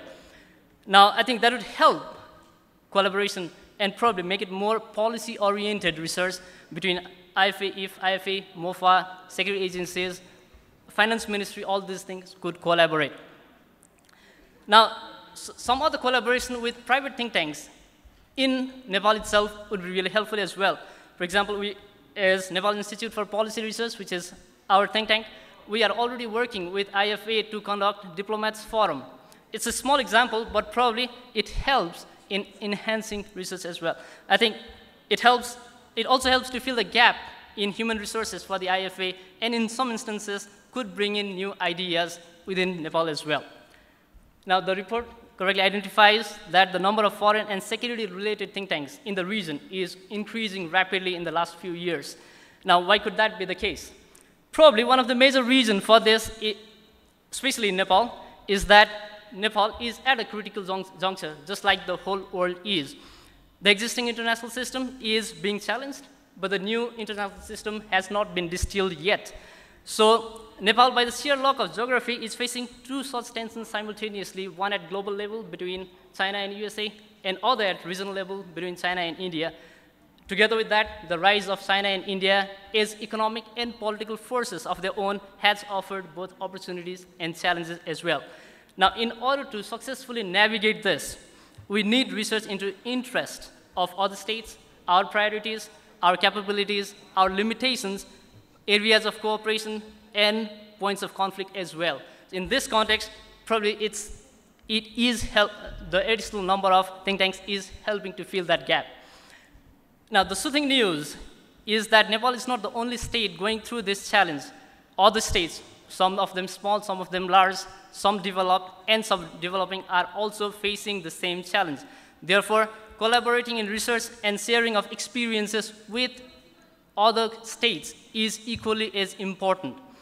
And it is critical that we do the research together because we can come out of it together as well.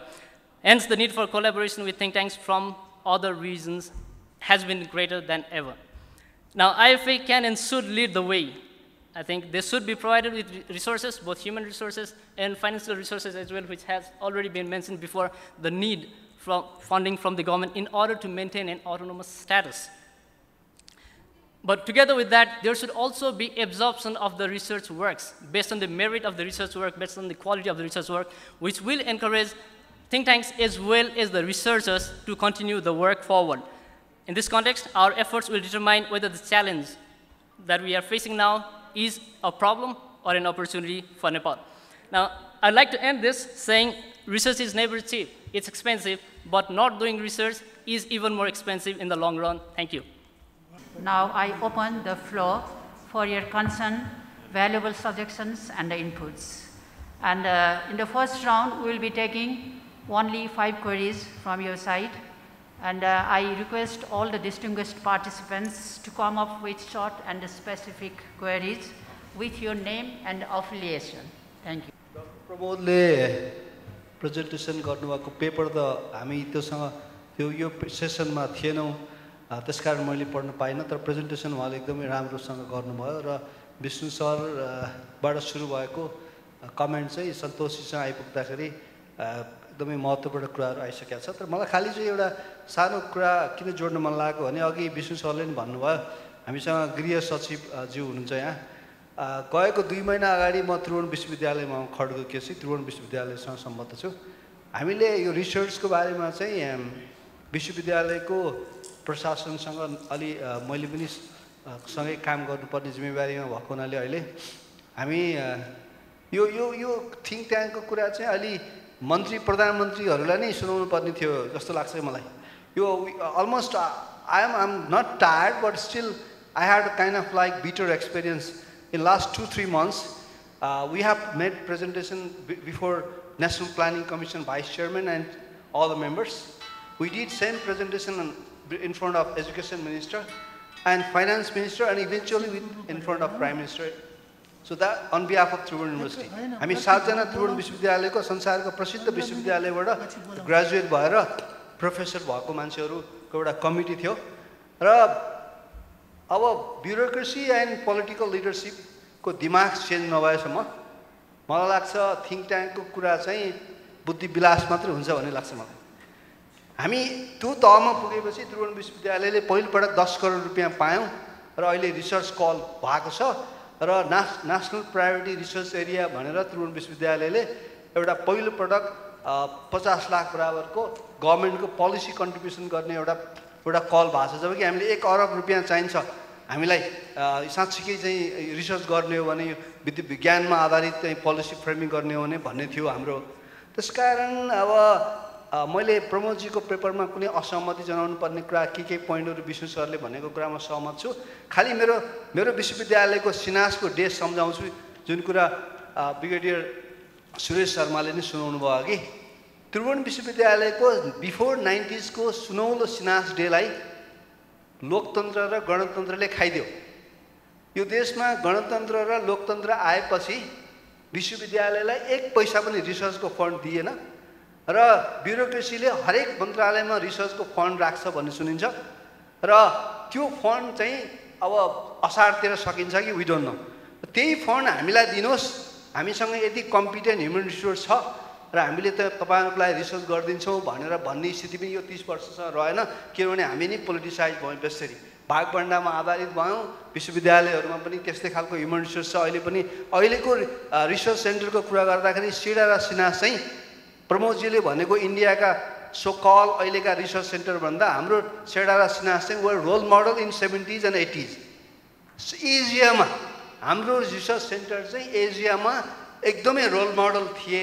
Even पञ्चायतमा 500 रुपैयाँमा लेखेको article अहिले strategic series गएर हेर्नुभयो भने सिनासको लाइब्रेरीमा 500 कि 250 रुपैयाँ दिन्थ्यो नि पारिश्रमिक अहिले $1000 मा गैर सरकारी विदेशी संस्थाले पैसा दिएर लेखेको आर्टिकल भन्दा 1000 गुणा राम्रो छ त्यसकारण स्टेट फन्डेड पोलिटिकल लिडरशिप सँग ज्ञानमा आधारित नीति निर्माण गर्नु पर्छ भन्ने दिमागमा नआएसम्म think tanks are just for अब यस्तै गफको लागि हुन्छ त्यसकारण हामीले कहाँनिर झकझकाउनु पर्छ अब हुन त एकदमै धेरै पढेको पोलिटिकल लिडरशिप भयो भने हुन्छ कि भन्ने हो हिजो मैले एउटा स्टार्समा लेखेको थिएँ कति सरहरूले हेर्नु पनि भयो होला खास भन्दाखेरि त्यो दुईटै कुरा रहेछ धेरै पढेको भएको ठाउँमा पनि हार्वर्ड ग्रेजुएट बर्कलेको अर्थमन्त्रीले हामीले भेटेका थियौँ यहाँ अब कति नपढेको पनि हुँदाखेरि पनि नहुने रहेछ धेरै पढेको हुँदाखेरि हुँदो रहेछ त्यसकारण अब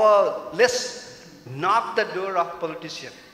त्यसकारण त्यो सिनासको त्यो डेज जतिखेर थोरै पैसामा पनि त्यो खालको थिङ्क ट्याङ्क नेपालले निर्माण गरेको थियो. अब लेट्स रिभाइभ IFA, अब university let's work together. External funding भएन कि ट्याक्स पेयर मनीमै गर्नुपर्छ रिसर्च. मेरो चाहिँ स्ट्रङ चाहिँ कन्भिक्सन भनेको ट्याक्स पेयरकै पैसाले थिङ्क ट्याङ्क चलाउने हो.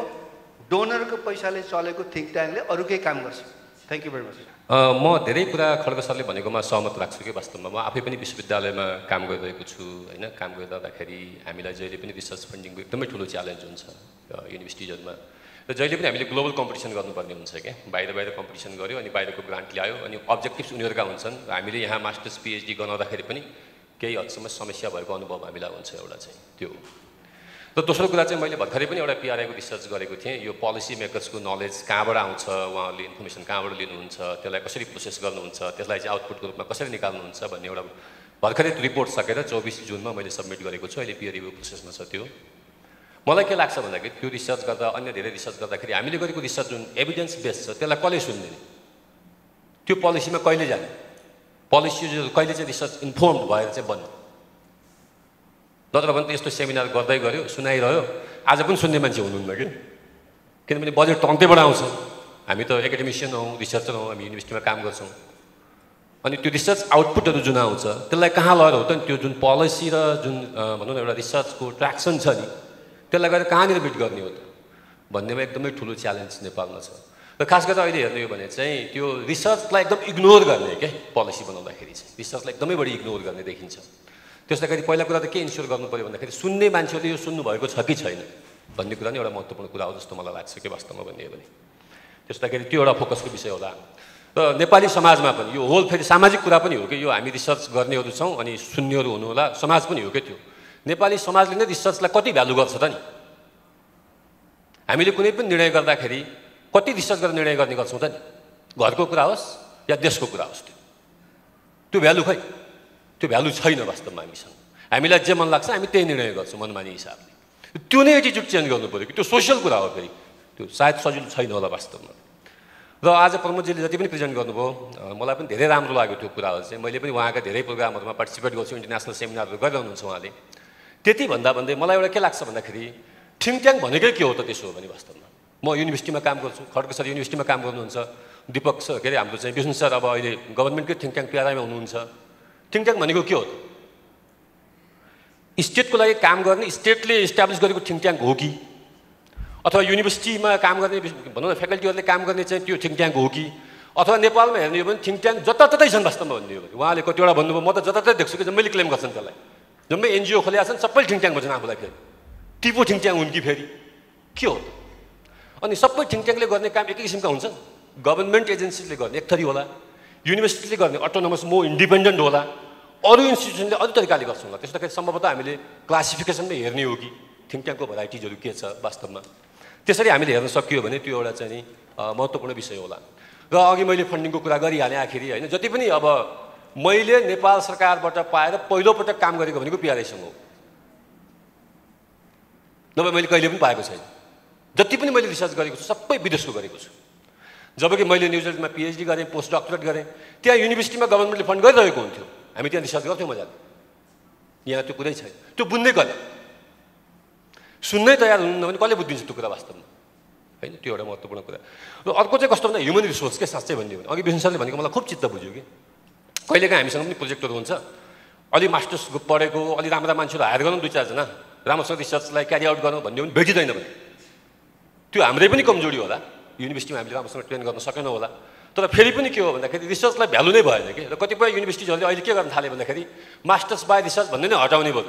कोर्स पढाउने, थेसिस पनि नलेखाउने, पास गराउने. त्यसपछि इभन PhD त्यस्तो हुन थालिसक्यो. अब हामी कता गइरहेछौँ भन्ने कुरालाई पनि बढी फोकस गर्नु पर्ला जस्तो मलाई लाग्छ. त्यही सेरोफेरोमा मैले समग्र कुरा राख्न खोजेँ. र जहाँसम्म लाग्छ रिसर्च इन्स्टिट्युसन्सहरू अथवा थिङ्क ट्याङ्क इन्स्टिट्युसनहरू चाहिँ सरकार चेन्ज भए पनि उसले ल्याउने जति पनि चाहिँ रिसर्चको आउटकम्सहरू छ त्यो इन्डिपेन्डेन्ट हिसाबले आउनुपर्छ. रिसर्च भनेको कुनै एउटा पर्टिकुलर सरकारको लागि गरिने होइन, नेसनल इन्ट्रेस्टको लागि हुनुपर्छ जस्तो लाग्छ मलाई चाहिँ. त्यति मात्रै भन्छु मैले. हस्, थ्याङ्क यू. प्रश्न के भन्दा नेपालको थिङ्क ट्याङ्कले विदेशी कुन कुन विदेशी थिङ्क ट्याङ्कहरूसँग कस्तो खालको इन्गेजमेन्ट रहेको पाउनु भएको छ र त्यो इन्गेजमेन्ट गर्दा क्लासिफाइड र सेन्सिटिभ सूचनाहरू पनि सेयरिङ हुने सम्भावनालाई कसरी व्यवस्थापन गर्न सकिन्छ जुन कुरा विष्णु सरले कमेन्टमा अलिकति गएको मैले बुझेँ र दोस्रो प्रश्न केही आफ्नै अनुभवमा जब विदेशी संस्थाले यहाँ रिसर्च गर्न आउनुहुन्छ त्यति बेला अब्जेक्टिभ एउटा हुन्छ र ठ्याक्कै त्योभन्दा अलि बढी नै पेनिट्रेसन गर्न खोजेको जस्तो फिल हुन्छ अघि नको सरले सायद उहाँलाई धेरै एक्सपिरियन्स होला जसले विदेशीसँग धेरै काम गर्नुभयो त्यो अवस्थामा के नेपालले यदि कुनै विदेशी युनिभर्सिटी वा संस्थाले यहाँ रिसर्च गर्नुपर्दा नेपालकै संस्थालाई बाध्यकारी नेपालकै युनिभर्सिटी अथवा नेपालको संस्थालाई संलग्न गराउनै पर्ने भन्ने त्यो पनि इक्वल स्ट्याटसमा गराउनै पर्ने भन्ने बाध्यकारी नियम छ कि छैन अथवा बनाउन सकिन्छ कि सकिँदैन यो दुईटा हो मेरो प्रश्न र मेरो टिप्पणी आजको हाम्रो चेयरम्यानबाट लाई गर्न चाहे मैले तपाईले आजको कार्यक्रम बडो राम्रो अङ्ग्रेजी भाषाबाट गर्नुभयो हामी सबैजना नेपाली नागरिक नै छौँ सायद नेपालीमा भएको भए राम्रो मैले यसमा थोरै मात्र के कुरा राख्न चाहे भने नेपाली भाषा पनि असाध्यै सुन्दर र सभ्य भाषा नै हो मेरो मातृभाषा नेवारी मलाई बोल्न आउँछ नेवारी तर लेख्न आउँदैन मेरो छोरा अहिले नेवारी बुझ्छ तर बोल्न आउँदैन फर्काउन आउँदैन म र उसको बिचको डिफरेन्स भनेको 30 वर्षको हो धन्यवाद नेपालको थिङ्क ट्याङ्कको बारेमा सरकारले थिङ्क ट्याङ्कको मेकानिजम बनाउनै सकेन उहाँले भन्नुभयो जस्तो लाग्यो मैले त यही बुझेँ गल्ती भएको बार कुरो र यसमा मेरो चाहिँ अर्को प्रश्न डाक्टर भट्टराईलाई थिङ्क ट्याङ्कको बारेमा त यो हो हाम्रो नेपालमा ट्र्याक टु डिप्लोमेट को हुन् के गभर्मेन्टले ग्रुम गरेको छ हाम्रो गभर्मेन्टले गर्नुपर्ने हो कि होइन एउटा कुरा म यो किन भन्दैछु भने इन्डियामा अब ट्र्याक टु डिप्लोमेटहरू स्याउ छ ट्र्याक टु डिप्लोमेटको बिगी छ जस्तो अब नाउँ भनौँ भनेदेखि आधा मिनटमै भन्न सकिन्छ एसडी मुनि श्याम शरण निहार नायक अशोक मेहता आदि छन् ट्र्याक टु डिप्लोमेटहरू मैले यो किन भने भनेदेखि चाहिँ अब भारतले हाम्रो कालापानी लिपुलेक लिम्पियाधुरा जम्मै मिचेर भारतले new political map of India प्रकाशित गर्यो नेपालले मानेन त्यो बेलामा भारतका ट्र्याक टु डिप्लोमेटहरूले अनेक चाहिँ लेखहरू लेखे अङ्ग्रेजी हिन्दीमा लेखहरू लेखे भारत सरकारको समर्थन गरेर भारतका ट्र्याक टु डिप्लोमेटले यतिसम्म कि भर्खरै नेपालबाट रिटायर भएका राजदूत भारतीय पूर्व राजदूत मनजीव सिंह पुरीले पनि लेख्नुभयो भने अनि मैले अरू प्रश्न गरेको चाहिँ नेपालले जुच्छे नक्सा प्रकाशित गर्यो जेठ 7 गतेमा यो क्षेत्र लिपुलेक कालापानी लिम्पियाद्वारा नेपालकै हो ऐतिहासिक नक्सा दस्तावेजले भन्छ हाम्रो नेपालको ट्र्याक टु डिप्लोमेट कले यो बारेमा चिठी लेखे के अरे अब पत्रिकामा लेखे हाम्रो नेपाल गभर्मेन्टलाई कले कस्तो कुन चाहिँ ट्र्याक टु डिप्लोमेटले अब सहयोग गरे किनभने म त भन्न एकदमै तल्लीन छु नेपाल सरकारले ट्र्याक टु डिप्लोमेट भनेर ग्रुम गरेकै छैन बाबा उहाँलाई केही गर्नु पर्दैन थियो धाप दिएर तपाईँ चाहिँ अध्ययन गर्नुहोस् है यो विषयमा भनेर ट्र्याक टु डिप्लोमेटले खास अध्ययन कुनै विषयमा गर्यो भने सरकारलाई नै सहयोग हुन्छ नि त खोइ हाम्रो सरकार यो चाहिँ अब ट्र्याक टु डिप्लोमेटलाई ग्रुम गर्ने अथवा थिङ्क ट्याङ्कलाई ग्रुम गर्ने यसबारेमा मेरो भनाइ गल्ती हो कि के छ डाक्टर दिनेश भट्टराईबाट जवाफ पाऊँ धन्यवाद department of international relations डिप्लोमेसीमा small states भन्ने नै विषय पढाउने भएको कारणले यसमा चर्चा गर्नुभन्दा पूर्व मैले अलिकति पहिला चाहिँ यो 3टा शब्द थिङ्क ट्याङ्क त्यसपछि साउथ एसिया र small state all of these are the byproduct of colonialism. They are the colonial construct. उनीहरू आफैमा colonial construct हो थिङ्क ट्याङ्क त हाम्रो लागि त गफ हो हाम्रो शब्द त हाम्रो शब्द त चौतारी हो हाम्रो शब्द त अड्डा हो साउथ एसियाकै कुरा गर्ने हो भने दक्षिण एसिया पनि हाम्रो लागि त कोलोनियल हो हाम्रो लागि दक्षिण होइन नि दक्षिण एसिया त यो त कोल्ड वारको बेला अझ त्योभन्दा पनि अगाडि ब्रिटिस कोलोनियलिजममा कसरी हुन्छ उनीहरूको स्ट्र्याटेजीलाई कन्टिन्युटी दिने नाम राखिएको शब्द हो। खैर त्यसमा नजाउँ, तर स्मल स्टेट्समा चाहिँ अलिकति प्रवेश गर्न मन लाग्यो किनभने यसमा अलिकति बहस पनि अलिकति रुचिकर तरिकाले भएको हिसाबले small states is a colonial construct. We are not a small country. Size, population, geography, they don't make us a small country. Keep the same country with same size, same population and same geography as of Nepal in Europe will not be considered as a small. So just being located between India and China and we look small, that's a major question. यो चाहिँ पेपरबाट अलिकति बरु हटाएर किनभने IFA ले चाहिँ हामी बाहिर कोल्याबोरेसन गर्दैछौँ भने हामीलाई त स्मल पावर भन्ने हो, सानो शक्ति भन्ने हो। शक्ति र राष्ट्र एक आपसलाई रिइन्फोर्स गर्ने चिजहरू हुन्, तर स्मल र स्टेट एक आपसलाई रिइन्फोर्स गर्ने चिजहरू हैनन्। त्यो स्मल र पावर बरु स्मल पावर राखौँ र कुन आधारमा त्यो जस्टिफिकेसन दिउँ कि हामी कुन आधारमा स्मल पावर हो कि हैनौँ, हुन सक्ने सम्भावना छ कि छैन, यो मेरो पहिलो कन्सर्न भयो। दोस्रो चाहिँ यो सुन्जुको जुन चाइनिज स्ट्राटेजिस्ट सुन्जु, उहाँको चाहिँ एक हिसाबको सर्भाइभिङ स्पाइज भन्ने एउटा कन्सेप्ट छ, त्योबाट आएको कन्सेप्ट हो वेस्टमा the idea of think tank. चाइनिजको पनि अहिले त्यही हिसाबको चाहिँ एक्सपेन्सनिजम हो इन्फर्मेसनको एजमा। एक हिसाबले अब हामीले गरिरहेको कुरा चाहिँ epistemic community on international relations, नेपालको इन्टरनेसनल रिलेसन्समा एउटा एपिस्टमिक कम्युनिटी आवश्यकता पर्यो भन्नेमा पनि अलिकति डिस्कसन गएको खण्डमा हाम्रो थोरै आइआर सम्बन्धी छलफल त हाम्रो जगदीशजीले पनि लेख्नुहुन्छ, चलाइरहनुहुन्छ, मिडियाले गर्छ भन्न खोजे एउटा। अर्को अलिअलि लेख्ने गराउने काम आइएफएले पनि गर्दै आउनु भएको छ, अहिलेको लिडरसिपमा त्यो एकदम एप्रिसिएबल कामहरू भएको छ आइएफएबाट, दोस्रो आइएफएमा पनि त्यो देखिन्छ। तेस्रो चाहिँ अब मिनिस्ट्री अफ फरेन अफेयर्सबाट पनि हरेक वर्ष एनुअल रिपोर्ट हरेक वर्ष पब्लिकेसन गरेर त्यो गरे देखिन्छ र हामी पनि माथि विश्वविद्यालयमा खड्ग सरकै इनिसिएसनमा खड्ग सरले गाइड गरेर त्यो डिपार्टमेन्टले पनि बिस्तारै अलिकति पाइला अगाडि सारेको छ भनेपछि हामी आफै भित्र पनि कोल्याबोरेसन गर्ने धेरै ठाउँहरू देखिन्छ। सिनासको त उदाहरण अघि खड्ग सरले प्रस्तुत गरिसक्नुभयो, त्यो एपिस्टेमिक कम्युनिटी त्रिभुवन विश्वविद्यालयलाई नै या कुनै विश्वविद्यालय आफैमा एउटा एपिस्टेमिक कम्युनिटी हो, आफैमा एउटा थिङ्क ट्याङ्क हो। अलिकति पर जाउँ जोग्राफी विश्वविद्यालय छ जुन हाम्रो लागि एकदम पहिला खडीपाटीमा जोग्राफी पनि पढाइ हुन्थ्यो, बिस्तारै त्यो हट्यो। मतलब नेपाल जस्तो देशको लागि रणनैतिक चाहिँ अलिकति स्ट्राटेजिक इन्ट्रेस्ट भएको देशलाई जोग्राफी कति महत्त्वपूर्ण छ।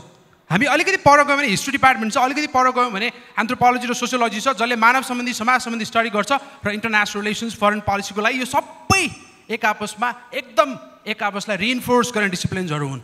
भनेपछि हामी त युनिभर्सिटीभित्र एक किसिमले wall बनाइरहेछौँ, we are creating more Waals, we are creating more borders that separate us. So अर्को यो कुरा भयो। लगभग अन्त्यतिर आउँदा when South Asian intellectuals themselves are being divided on the political front, on the religious front, on the ideological fronts, on the geopolitical fronts, and we are talking about establishing a kind of having a collaboration between the South Asian intellectuals. Just मेरो reflection हो सकिहालेँ। यसलाई चाहिँ अब हामी उनीहरू बिचमै divide छ अनि how much we know each other. पहिला पो अलिकति रमाकान्तजीले नेपाल बुझ्नु भएको थियो, उहाँको स्टडीमा त्यो देखिन्छ। त्यसपछि त इन्डियाले नेपाल बुझाइ नै repetition of same work in the same line that has no meaning. कतिको बुझाइ चाहिँ छ त इन्डियाको नेपालप्रति त्यो पनि त हेर्न जरुरी देखिन्छ। भनेपछि there are lot of things that we need took into account before like really एडभेन्चरिङ into this concept of having collaboration between the think tanks in south Asia. Thank you. अहिले चाहिँ दुईवटा अब्जर्भेसनहरू मात्रै राखेँ। एउटा के छ भने हाम्रो जुन बजेटको क्लासिफिकेसन छ नि त्यहाँनिर प्रब्लम देखिन्छ। बजेटको क्लासिफिकेसनमा कहाँनिर प्रब्लम देखियो भने नेपालको कन्स्टिट्युसनको प्रिएम्बलमा हेर्नुभयो भने दुईटा कुरा देखिन्छ। एउटा चाहिँ समाजवाद उन्मुख भन्छ, अर्को चाहिँ इकोनोमिक इक्वालिटीलाई इन्स्योर गर्ने भन्छ। यो संसारको बजेट एलोकेसनको प्याटर्न हेर्नुभयो भने के देखिन्छ भने स्ट्रेटेजिक एलोकेसन भन्छ त्यसलाई, हैन? हामी सबैलाई थाहा भएकै विषय हो। स्ट्रेटेजिक एलोकेसन गर्नको लागि हाम्रो बजेटको क्लासिफिकेसनले कन्स्टिट्युसनको मेजर पोइन्टलाई पनि डिल गर्न सकेन। रिसर्च र डेभलपमेन्टमा कति प्रतिशत र कहाँनिर छ भने नै भएन। भनेपछि कम्तीमा रिसर्च एन्ड डेभलपमेन्ट वर्ल्डभरि हेर्नुभयो भने बजेटको एउटा मेजर क्लासिफिकेसनको रूपमा देखिन्छ। हामी कहाँ त्यो नराखिदिँदाखेरि कति प्रतिशत छुट्याउने भने कन्सेप्टै भएन। भनेपछि सबैभन्दा मेजर कुरा मैले के देखिरहेको छु भने यो बजेटको क्लासिफिकेसन गर्नको लागि एउटा ठुलै राम्रो स्टडी चाहिन्छ र म सेडामा काम गरेँ लगभग 8-10 वर्ष। त्यहाँ तपाईको रिसर्च गर्नको लागि बजेट नै छैन अहिले। भनेपछि यो त के छ भने यो मलाई अचम्म लाग्छ के, यो मलाई अचम्म कहाँनिर लाग्छ भने हामी के गरेको यो कसरी गर्छौं बजेट एलोकेसन। स्ट्रेटेजिक जो कन्ट्रीको मेजर गोल हो, प्रिएम्बल हो, त्यसको बारेमा पनि बजेटको कतै चर्चै छैन क्लासिफिकेसनमा। रिसर्च एन्ड डेभलपमेन्ट जुन कुनै पनि डेभलपमेन्ट कन्ट्रीको डेभलपमेन्टको लागि त्यो नभइकन प्लानिङै बन्दैन। प्लान गर्नको लागि रिसर्च एन्ड डेभलपमेन्टबाट प्लानिङ गर्ने हो नि, त्यसको पनि बजेटमा क्लासिफिकेसन छैन। भनेपछि यो के हो के बुझ्नै गाह्रो हो के। म इकोनोमिक्सको विद्यार्थी भएको कारणले गर्दाखेरि म यहाँहरूलाई भने त्यसकारणले यो यहाँदेखि सुरुवात गर्नु पर्यो। यहाँदेखि सुरुवात नगरेसम्म यो रिसर्च डेभलपमेन्टको कुरा गर्नलाई हामी गाह्रो छ। अर्को कुरा एकै मिनट मैडम भने है मैले, अब गभर्नमेन्टको कुरा गर्छौँ हामी, इन्टरनेसनल अर्गनाइजेसनको कुरा गर्छौँ। रियलमा भन्ने हो भने हामी धेरैजना यहाँ रिसर्चरहरू छौँ।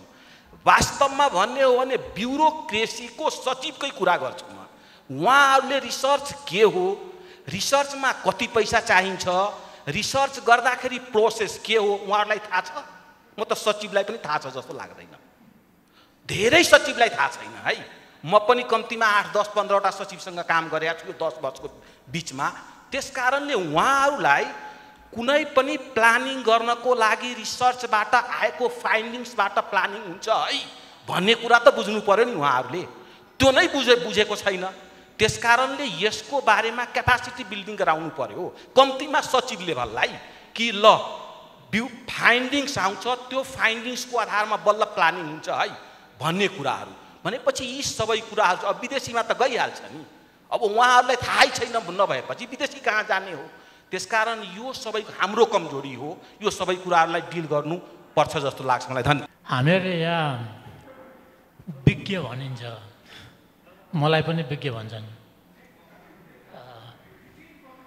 म आफूलाई विज्ञ भयो जस्तो लाग्दैन, तर अर्काले भन्दा भएँ कि जस्तो पनि लाग्छ। विज्ञताको डेफिनेसन के हो? विज्ञ नभइकन थिङ्क ट्याङ्कमा गइन्न होला। हामी विज्ञताकै डेफिनेसनमा अल्मलिएका छौँ भनेदेखि त गलत मान्छेलाई गलत ठाउँमा पुर्याउँछौँ कि मेरो चासो है।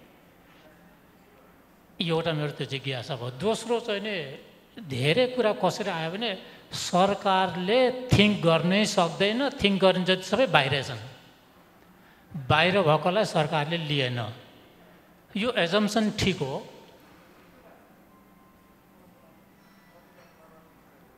सायद यो पनि एकखेर चाहिँ नि सोच्नुपर्ने हो कि अब हामीले के भन्यौँ भनेदेखि भारतमा लगभग 600-700 थिङ्क ट्याङ्क छन्। इन्डिया के अरे चाइनामा 1000भन्दा बढी भए, हामीकोमा चाहिँ नि छैनन् भन्ने किसिमको हाम्रो सोच भयो। मेरो विचारले थिङ्क ट्याङ्कहरूले जुनसुकै मुलुकले पनि आफ्नो देशको नेसनल इन्ट्रेस्टै बढाउने। भारतको 600 थिङ्क ट्याङ्कले लिप्रोद्वाराको कुरा हुँदाखेरि चाहिँ नि नेपाल ठिक भनेर कसैले पनि भन्दैन, भन्ने नै होइन नि। भने यो परराष्ट्र नीति थिङ्क ट्याङ्कले परराष्ट्रको सम्बन्धमा बोल्दाखेरि चाहिँ नि यो एक्सटेन्सन अफ नेसनल पोलिसी नै हो। जबसम्म हाम्रो नेसनल पोलिसी ठिक ठाउँमा रहँदैन, जबसम्म हामी विक रहन्छौँ, जबसम्म हामी डिभाइडेड रहन्छौँ, हामीमै क्ल्यारिटी छैन भने अरूले एक्सप्लोइट गर्ने त स्वाभाविकै भयो नि। र यस्तो बेलामा हामीहरूले अरूसँग कोलाबोरेट गरेर गर्छु भन्दाखेरि हामी बिक्री हुने चान्स धेरै छ। त्यसकारण हामी दुईटा खुट्टामा फर्म उभियौँ भनेदेखि र सही तरिकाले इन्टेग्रिटीको साथ अगाडि बढ्यौँ भनेदेखि चाहिँ आन्सर निस्केला। त्यसको लागि केही समय कुर्नुपर्छ जस्तो लाग्छ मलाई। यो सानो ठुलो भन्ने कुराहरू चाहिँ हामीले प्रयोग गर्नुहुन्न जस्तो लाग्छ।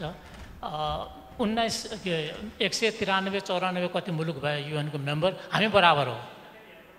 हामीले सानो भन्ने बित्तिकै हीनता बोध भयो। सानो भन्ने बित्तिकै त्यहीँबाट हाम्रो आइडिया खुम्चिएर आउँछ जस्तो लाग्छ मलाई। त्यस कारणले यस्ता किसिमका चिजहरू पठन पाठनमा सानै बच्चाहरूदेखि चाहिँ नि यो लिएर आइदिनुपर्छ र हामीमा चाहिँ जबसम्म त्यो स्वाभिमान आउँदैन, धनी भएर ठुलो स्वाभिमान र गरिब भएर सानो स्वाभिमान, स्वाभिमानको स्वाभिमानै हो। यति कमेन्ट मैले राख्न थालेँ। Thank you. पूर्ववक्ता जर्साबाट पनि कुरो आयो सानो राष्ट्र भन्ने बारेमा। मलाई पनि यसमा चाहिँ आपत्ति छ। यो राष्ट्र कुनै पनि सानो ठुलो हुँदैन। सानो ठुलो भन्नका निम्ति के त्यस्तो अन्तर्राष्ट्रिय मापदण्ड तोकिया छ त? क्षेत्रफल अथवा चाहिँ जनसङ्ख्या आधार भन्ने छ त? छैन। जहाँसम्म मलाई लाग्छ अन्तर्राष्ट्रिय कानुनमा, म पनि कानुनको विद्यार्थी हुँ, म LLB गर्दैछु, that is what I know is अन्तर्राष्ट्रिय कानुनमा र संयुक्त राष्ट्र सङ्घको म्यान्डेटले पनि कुनै पनि राष्ट्रलाई जनसङ्ख्या अथवा क्षेत्रफलको आधारमा सानो ठुलो भन्ने हुँदैन। सबैको मान्यता एउटै हुन्छ। तसर्थ नेपाललाई सानो भन्ने कतिपय विद्वानहरूबाट त्यसरी हामीले सुन्ने गरेका छौँ। आज मात्र होइन, अघि पछि पनि। यसमा चाहिँ हामीले संशोधन गरौँ होला। नेपाल कदापि सानो छैन। नेपालभन्दा क्षेत्रफलमा जनसङ्ख्यामा अरू धेरै राष्ट्रहरू छन्, तिनलाई सानो भन्नु मिल्ला, तर तुलना गर्ने हिसाबमा मात्रै सानो ठुलो भन्नु मिल्छ। अथवा तुलना गर्ने परिप्रेक्ष्य छैन भने सानो सानो किन भन्ने हामी हिंसाबोधमा किन ग्रसित हुने? मेरो यति कमेन्ट छ। Thank you very much. यो रेस्पोन्ड गरिदिनु हुनुको लागि आमन्त्रण गर्दछु भन्नु पर्यो होइन सर? हस् ल सर, उदयनारायण सर, धन्यवाद क्वेसनको लागि। एकदम सान्दर्भिक र सामयिक कुरा हो। हामीले नक्सा निकालिसकेपछि series of articles retired former foreign secretary अथवा एम्बेसडरहरू नेपालमा बसेर गएकाहरूले लेखे र त्यो के अर्थ भन्दा तिनी गभर्मेन्टकै चाहिँ पोजिसनलाई राखिरहेछन् के अगाडि। अब हाम्रोतिर किन भएन भन्ने कुरा चाहिँ यो ट्र्याक 2 डिप्लोमेसीको कुरा गर्नुभयो। यो गभर्मेन्टको चाहिँ मैले बुझेसम्म फर्स्ट ट्र्याक हो। अब ट्र्याक 2 चाहिँ यहाँ छ, रिजर्भर नभएको होइन, यत्रो विशाल भण्डार छ। सरकारले चाहिँ सायद त्यसलाई युज गर्न नचाहेको होला कि नेसनल इन्ट्रेस्टमा त हामी सबै एकै छौँ, ठिक छ। गभर्मेन्टका केही कुराहरू हामीलाई मन पर्दैन होला, त्यो आफ्नो ठाउँमा होला है। म गल्लीमा बाटोमा हिँड्ने होला, तर म अफिसमा बस्दा पनि, म गल्लीमा हिँड्दा पनि मेरो नेसनल इन्ट्रेस्ट एउटै हुन्छ, नेपालको डिग्निटी, स्वाभिमान। तर के भन्दाखेरि यो चाहिँ ट्र्याक 2 डिप्लोमेसीको कन्सेप्ट हुन सकेन यहाँ चाहिँ। त्यो it's I am sorry to say this, मन्त्रीज्यूहरूबाट कुरा चाहिँ हुन्छन् तर त्यो हुन सकेन। हामीले अलिकति एकदा हेर्नुपर्छ ट्र्याक 2 डिप्लोमेसी इन्डियाले कसरी चाहिँ चलाइरहेछ होइन, त्यो फर्मर अफिसियल्सबाट।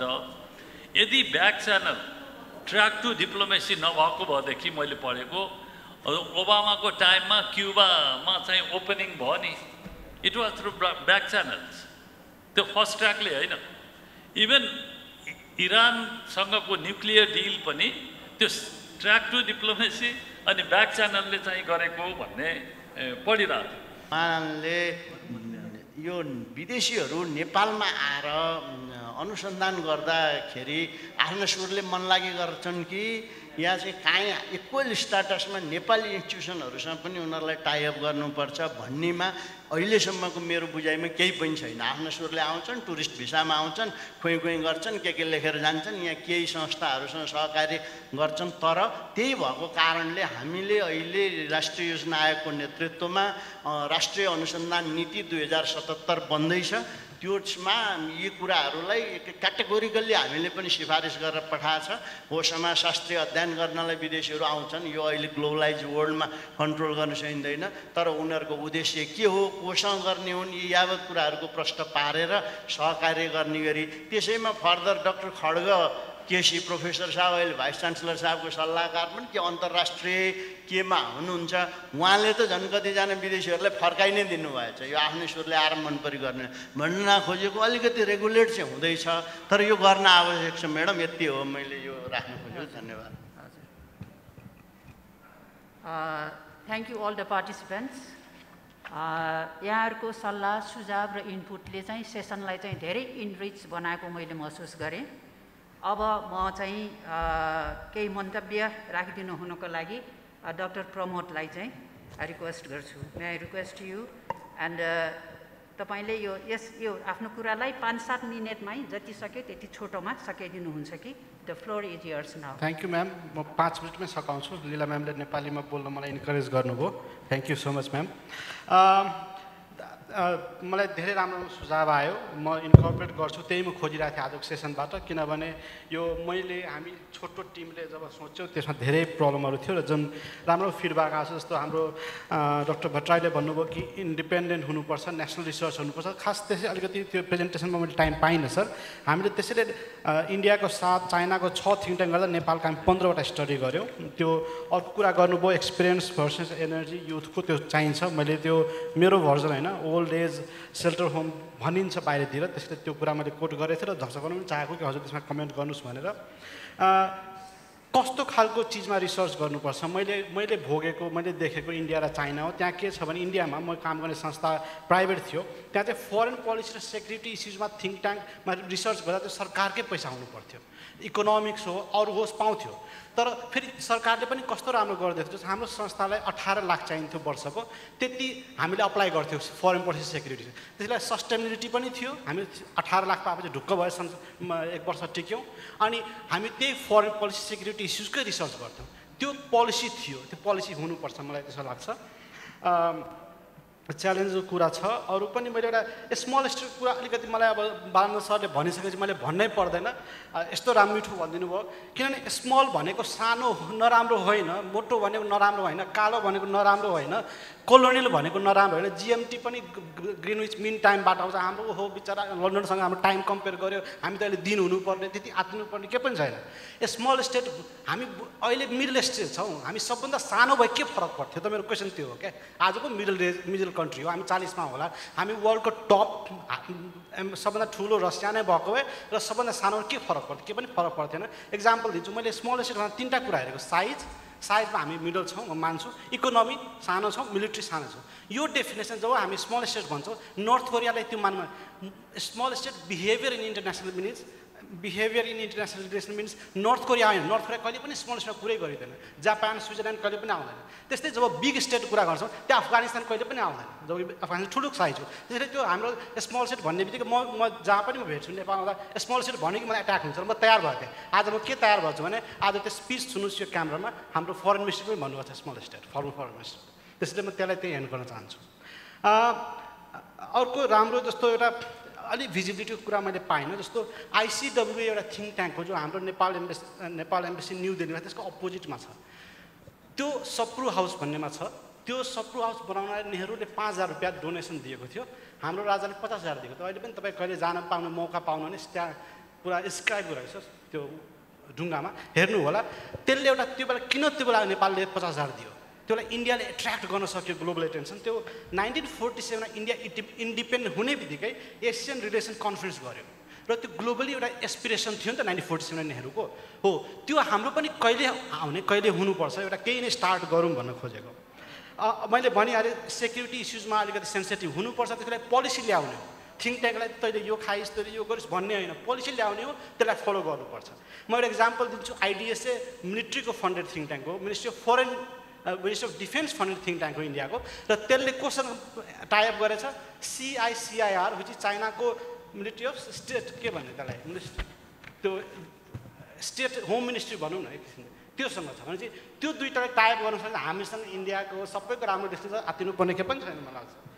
अर्को कुरा सरले एकदम राम्रो पोइन्ट उठाउनुभयो सुरेश शर्मा सरले। मालदिभ्सको एब्युज अफ लेबर त्यो म रिमुभ गर्छु, मलाई पनि त्यो रियलाइज भयो।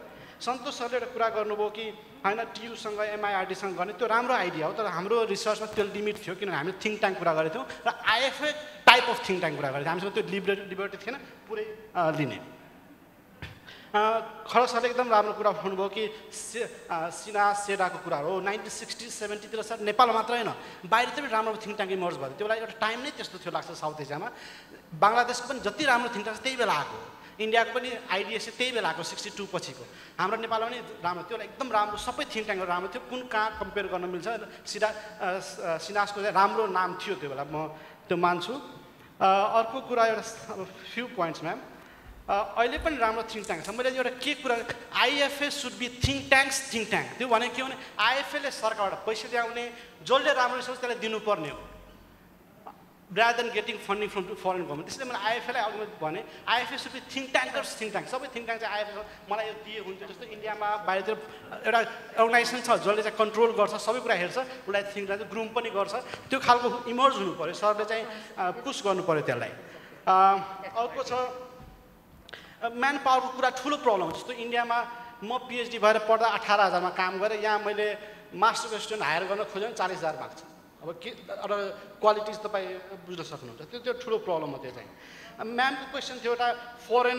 इन्गेजमेन्ट फरेन थिङ्क ट्याङ्क आएर कुनमा काम गर्यो म्याम मैले त्यो रिसर्च गरेको छैन यो हाम्रो रिसर्चमा पनि परेन र मलाई लाग्छ मैले गर्दा पनि पाउँदैन कतिवटा थिङ्क ट्याङ्क छ नेपालमा कसले के थिङ्क ट्याङ्क गर्यो कहाँबाट पैसा पायो के थियो अब्जेक्टिभ आई थिङ्क त्यो हाम्रो इन्टेलिजेन्सलाई दिनुपर्छ त्यो मेरो भर्टिकलमा बाहिर हो तर क्वेसन यहाँ आउँछ कि थिङ्क ट्याङ्कले बाहिरबाट पैसा ल्याउने चित्त दुखाउने हाम्रो देशले पैसा लिँदा नदुखाउने हामी फरेनेट यदि थिङ्क ट्याङ्कमा इन्ट्रेस्ट छ डोनरको भन्दा देशमा छैन बिआरआईमा इन्ट्रेस्ट छ कि छैन एमसिसीमा छ कि छैन यदि बिआरआईमा छ भने लिइरहेको छ भने एमसिसीमा किन नलिने यदि बिआरआईमा लिन मिल्छ भने एमसिसीमा लिन मिल्छ एमसिसीमा लिन मिल्छ भने युनिभर्सिटीले पनि लिन मिल्छ युनिभर्सिटीले लिन मिल्छ थिङ्क ट्याङ्कले पनि मिल्छ हो तर कन्डिसन पोलिसी हुनु पऱ्यो त्यो हाम्रो नेसनल इन्ट्रेस्टबाट जानु भने त्यो पोलिसी चाहिँ कोड दिने काम सरकारको हो त्यो हामी तपाईँले डिस्कस गर्ने त्यो पाटो आजको पेपरमा सायद नगर्दा नै हुन्थ्यो अर्को त्यही जस्तो आउँछ नि आर्मीले लिने कि नलिने आर्मीले सपोर्ट लिएर आउँछ आर्मी पनि हाम्रो जानुहुन्छ सरहरू ठुल्ठुलो युनिभर्सिटिजहरूमा डिफेन्स युनिभर्सिटीमै काम गर्न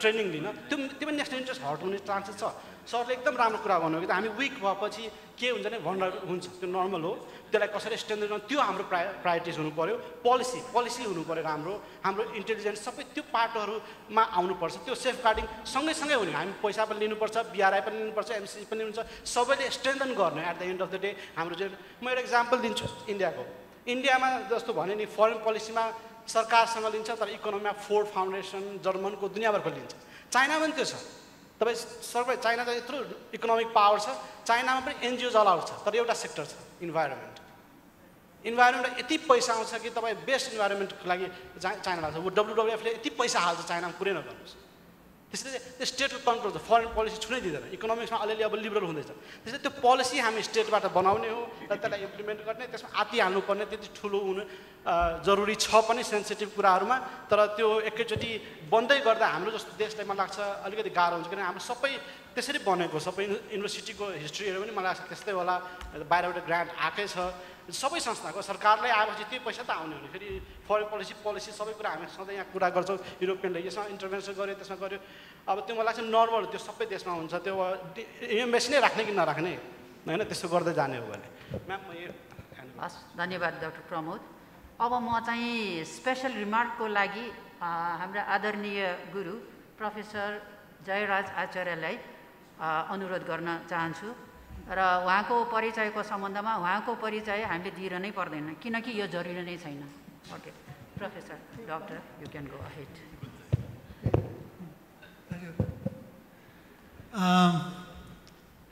म सम्बोधनै नगरिकन मेरो कुरा राख्न थालौँ है छोटो राख्नलाई बुढो हुनुको फाइदा एउटा छ एक्सपिरियन्स बताए पुग्छ म विद्यार्थी कालमा खुलेको हो सिनास अघि खड्ग केसीले भनेको कुरासित म सहमत छु एउटा आर्टिकल छापिएको थियो केही वर्ष अगाडि नेपाल म्यागजिनमा सिकिस त सिनास भनेर पञ्चायत कालमा जति सलिड र भोल्युमको हिसाबले जति धेरै काम भयो त्यो कति 15-16 वर्ष जति भएको थियो त्यो बेलामा त्यो विगतका यो बौद्धल आएपछिका 25-30 वर्षमा भएन भनेर लेखेको छ थिङ्क ट्याङ्कको विषयमा म विद्यार्थी कालमा खुलेको हो सिनास त्यस्तै होस् नेपालमा भन्ने चाहन्थेँ सेडा पनि अब अहिले सेडामा म सुन्छु बजेट छैन माकुराले जाल लगाइरहेछ कोठाहरूमा दोस्रो मेरो थिङ्क ट्याङ्कको अनुभव नेदरल्यान्ड्समा म राजदूत भएर राजीनामा गरेर हटिसकेपछि गएको त्यहाँ इन्स्टिट्युट फर एसियन स्टडिज भन्ने IIAS प्रोफेसर फ्रिट्ज ताल भन्ने ठुलो सिनियर प्रोफेसरले त्यो लेडेन युनिभर्सिटीलाई खोल्नुपर्छ यो संस्था भनेर भन्या हुनाले खोलेका। प्रोफेसरहरूको त्यत्रो पावर हुन्छ त्यहाँ। त्यो युनिभर्सिटी भनेको 1575 ईस्वी सनमा स्थापना भएको, जुन बेलामा गोर्खामा द्रव्य शाहले शासन गर्थे, पृथ्वीनारायण शाहका 10 पुस्ता अगाडिका पुर्खा। त्यो युनिभर्सिटीमा अहिलेसम्म नेदरल्यान्ड्सको रोयल फ्यामिलीको सबै परिवारले त्यहीँ पढ्छ, अरू युनिभर्सिटीमा पढ्दैन। त्यस्तो प्रेस्टिज भएका संस्थाहरू बनाउनु पर्ने हामी देख्नु त नेपालको पहिलो युनिभर्सिटीको दुर्दशा। दिक्क भएर मैले 52 वर्षको उमेरमा अर्ली रिटायरमेन्ट लिएको। मेरो साथी पद्मप्रसाद देवकोटा, महाकवि लक्ष्मीप्रसाद देवकोटाको छोरा, जसको इङ्ग्लिस म भन्छु अक्सफोर्ड र केम्ब्रिज युनिभर्सिटीका प्रोफेसरहरूको भन्दा कम छैन। उहाँले पनि 52 वर्षको उमेरमा बाध्य भएर दिक्क लागेर युनिभर्सिटी छोड्नुभयो। यस्तो अवस्था ल्याएर अनि थिङ्क ट्याङ्कहरू बलियो हुन्छ त? म त्यो IIASमा फेलो भएर गएँ। नेदरल्यान्ड्सको नेपालमा के स्ट्राटेजिक एन्ड सेक्युरिटी इन्ट्रेस्ट हुन्छ? केही पनि छैन। नेदरल्यान्ड्स पनि एउटा सानो देश, नेपाल पनि एउटा सानो देश। ठिक छ, इन्डियाको होला, नेपाल चाइनाको होला, अमेरिकाको होला, ठुल्ठुला शक्ति राष्ट्रको होला, नेदरल्यान्ड्सको त केही छैन। तर फेलो बनाएर राख्यो र मैले पेपर लेखेँ के विषयमा? लिच्छवी कालको कल्चर जसले आजको नेपालको कल्चरको फाउन्डेसन राख्यो। छोडिदिउँ त्यो कुरा। अर्को पेपर लेखेका थिएँ भानुभक्तको विषयमा, त्यो चाहिँ किताबै छापिएको छ।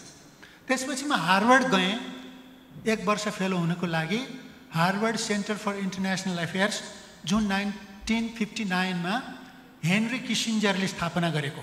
यति प्रेस्टिजियस कि मेरो ग्रुपमा 22 जना एम्बेसडरहरू थिए, 4 जना मन्त्रीहरू थिए र 5-6 जना आफ्नो आफ्नो देशको नेभी र आर्मीका चाहिँ कमान्डरहरू थिए। त्यो प्रोग्राममा जानको लागि यति धेरै कम्पिटिसन हुनुपर्ने। त्यसमा जाने हाम्रो पहिलो प्रोफेसर यदुनाथ खनाल टङ्कप्रसाद आचार्यको समयमा त्रिचन्द्र कलेजबाट गृह सचिव भएर सिंहदरबार जानुभएको। उहाँले लेखेको पेपर किन हो कुन्नी छाप्नु भएको थिएन। म गएँ जाने बित्तिकै पहिलो काम त्यो खोजेँ। 50 पेज लामो छ। Nepal between India and China, an aspect of evolving in balance in Asia. यस्तो प्रोफाउन्ड पेपर छ।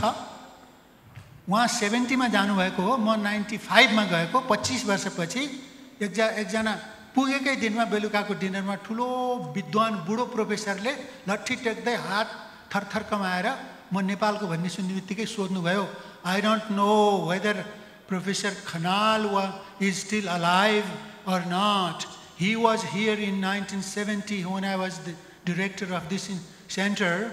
He was profound. अनि मैले त्यो पेपर लिएर आएर पढेँ। अझ छापिएको छैन, अब छाप्ने विचार छ।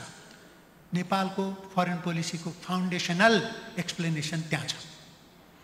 त्यसपछि म अर्को थर्ड थिङ्क ट्याङ्कमा चाहिँ नि 2006मा गएँ, माओइस्ट इन्सर्जेन्सीको बेलामा। त्यसको विषयमा भन्नुभन्दा अगाडि हार्वर्डमा मैले लेखेको पेपरको सानो मेन्सन गर्छु। Nepals rough road to democracy भनेर मैले लेखेँ। कारण द फल of Nepali Congress government in 1994 त्यसको सब टाइटल थियो। भयो त्यही देख्नुभयो त। 51 सालको मध्यावधि चुनावदेखि हामी कत्रो राजनीतिक अस्थिरतामा आजसम्म 78 सालसम्म आइपुग्यौँ। कुनै सरकार 5 वर्ष टिक्यो? कुनै पार्टीको इन्क्लुडिङ नेपाली काङ्ग्रेस पार्टीको सरकारले त फुल म्यान्डेट पाएको थियो नि त 5 वर्षको लागि। आफ्नै पार्टीभित्र विग्रह बिन्दु भएर चाहिँ हामीहरू सरकार टिकाइरहन सकेका छैनौँ। मैले त प्रेडिक्सन गरेका थिएँ यो रफ रोड टु डेमोक्रेसी हो भनेर।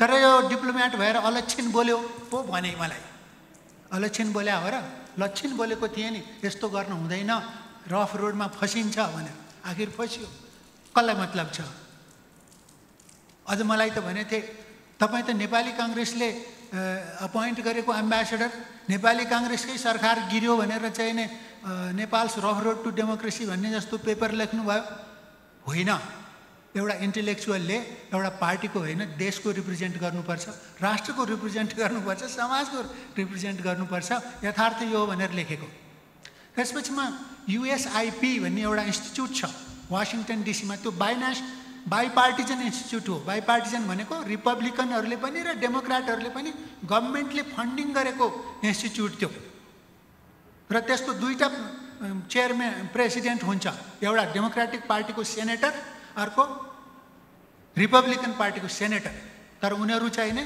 फिगर हेड हुन हस्तक्षेप गर्दैन 100% सरकारको फन्डिङमा चल्ने संस्था हो त्यो त्यसले अमेरिकाको इन्ट्रेस्ट हेर्छ रिपब्लिकनको अथवा डेमोक्रेटको होइन नेपालमा त्यो कुरा कहिले सिक्ने हामीले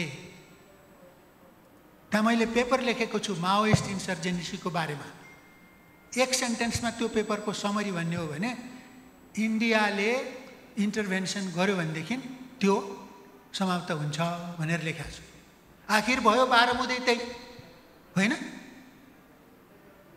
12 बुँदे हुनुभन्दा 1 वर्ष अगाडि पुसमा 12 बुँदे चाहिँ 61 सालको 62 सालको मङ्सिरमा भयो क्यारे मैले 61 सालको पुसमा यस्तै गोष्ठीमा पेपर गरेको छु यदि हामी मिलेनौँ भने दोस्रो दिल्ली सम्झौता हुनेछ भनेर मतलब गर्नुभयो आखिर भयो त्यही अनि अहिले जति बिग्रिएको छ त्यही दिल्ली सम्झौताको 12 बुँदेले हो गर्दा भएको हो भनेर भन्नुहुन्छ त्यसैले मैले भन्न खोजेको कुरा भने थिङ्क ट्याङ्कहरू साँच्चीकै इन्डिपेन्डेन्ट इन्टेलेक्चुअल हुनुपर्छ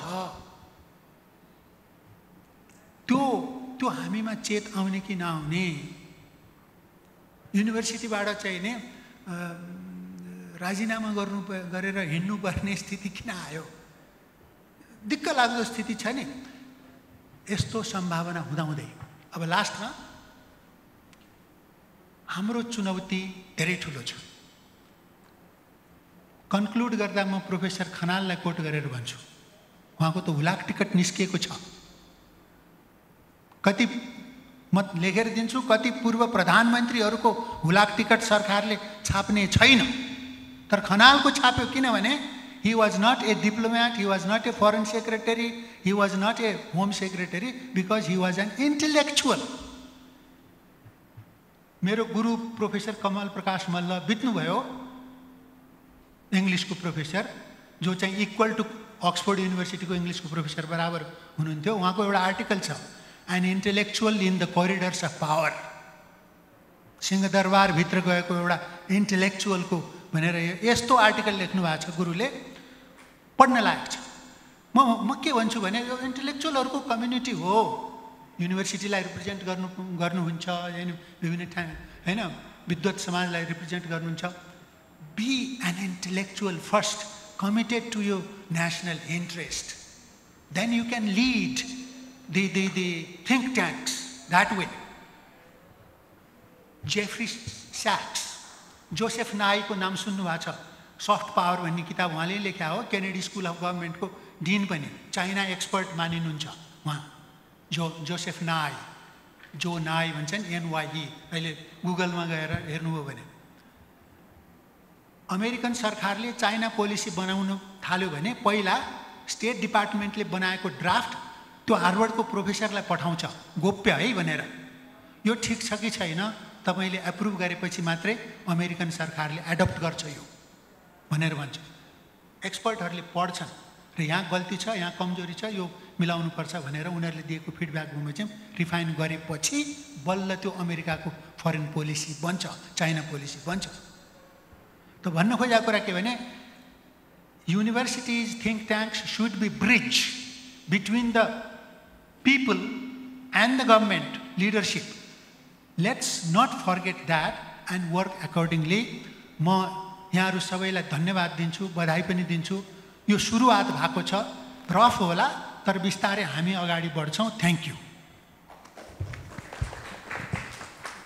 धन्यवाद सर रिसर्च र थिङ्क ट्याङ्कको बारेमा धेरै राम्रा कुराहरू अगाडि आइसकेका छन्।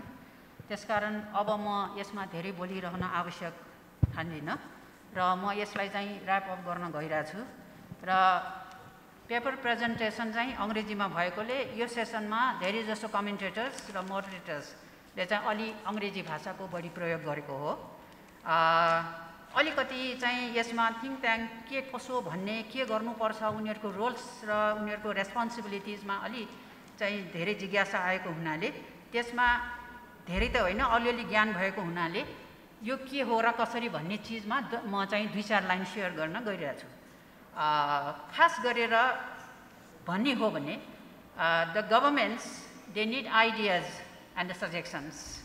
The ideas may be proactive, they are practical and the pertinent expertise within a specific milieu of socio-economic and political context.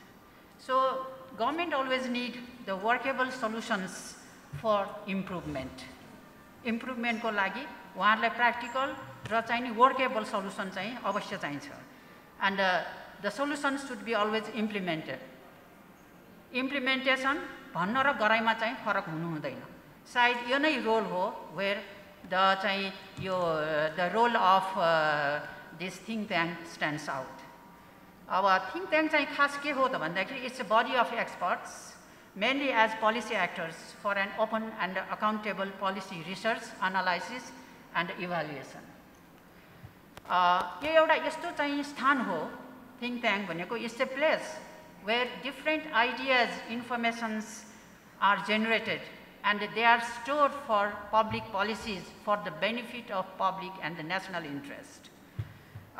त्यसकारण यसमा धेरै जसो जो प्रोफेसनल्सहरू आउनुहुन्छ from different disciplines and from different sections of society who are already experienced in their related areas, उहाँहरूले के गर्नुहुन्छ भन्दाखेरि they basically share their professional knowledge, skills that they have gained during the time of their service period.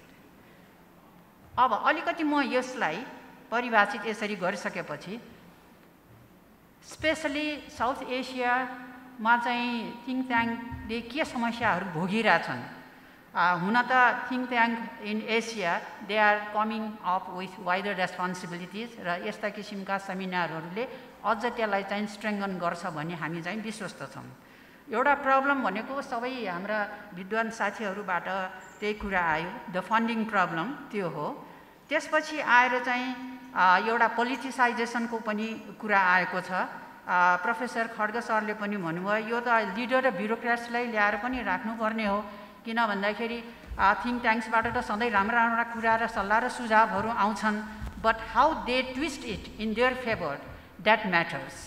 आफ्ना स्वार्थको लागि यस्ता अनुसन्धानमूलक जो चाहिँ सल्लाह सुझावहरू छन् उहाँहरूले कसरी त्यसलाई चाहिँ नि ट्विस्ट गर्नुहुन्छ, that is very unlikely part.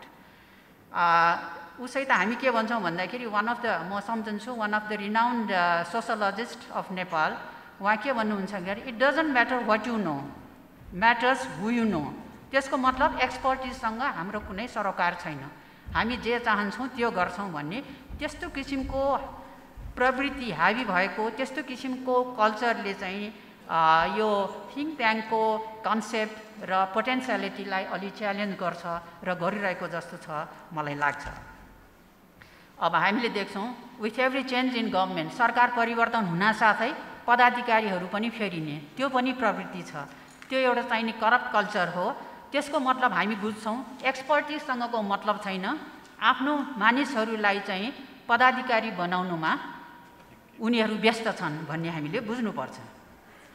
अनि अर्को कुरा छ, अर्को समस्या that is our inability to diversify their research with changing needs. Changing needs आवश्यकता अनुसार हामीले चाहिँ रिसर्चलाई कसरी डाइभर्सिफाई विविधीकरण व्यापकीकरण गर्दै लान सक्छौँ त्यसमा पनि हामीले सोच्नुपर्ने कुरा छ। र अर्को कुरा त्यो इन्ट्रेस्टिङ पनि छ, most of the governments in the reason they use think tank. हाम्रो डक्टर प्रमोदले पनि भन्नुभयो एज ओल्ड एज सेल्टर, त्यो चाहिँ एकदम पक्का कुरा हो। यसलाई अझ यसलाई एउटा चाहिँ रिटायरिङ क्लबको रूपमा पनि राखिन्छ। रिटायर भएपछि एउटा इन्गेजमेन्टको लागि साथीहरूसँग भलाकुसारी गर्नको लागि पनि केही चाहिँ आइडियाजहरू सेयर गरिराख्यो। तर त्यो के हो भन्दाखेरि त्यसलाई अलिकति इफेक्टिभ र वेल म्यानेज्ड रूपमा लियो भने उहाँहरूको एक्सपर्टिज उहाँहरूको एक्सपिरियन्सलाई we can take it as the asset of the nation. त्यो चाहिँ नि कम गहकिलो कुरा चाहिँ होइन। उहाँहरूको अनुभव उहाँहरूको expertise we always do want. So research with changing needs चाहिँ त्यो अवश्य हुनुपर्छ।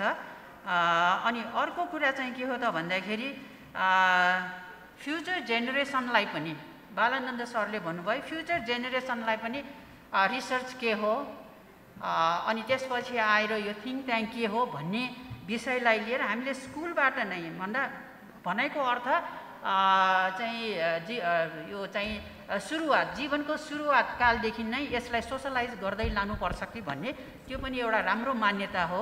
किन भन्दाखेरि हामी के भन्छौँ भन्दाखेरि ठुला ठुला पोलिटिकल फिलोसफर्सहरू जस्तै एरिस्टोटल अनि त्यसपछि प्लेटोले के भन्छ भन्दाखेरि what you want in the state, तपाईँ राज्यको लागि के चाहनुहुन्छ that you have to put into the school. स्कुलमा तपाईँले राख्नुपर्छ, स्कुलदेखि त्यसलाई इन्डोर्स गर्नुपर्छ। Because the quality of school determines the quality of the nation. त्यसलाई चाहिँ हामी मान्यता दिउँ। र यति भनेर अब I think we are running out of time र यसलाई म चाहिँ यहीँ कन्क्लुड गरेर I hereby thank all the distinguished participants, the paper presenter and the commenters and the keynote speaker and the valuable, I also appreciate the support and the valuable suggestions that you have accorded to the session. Thank you.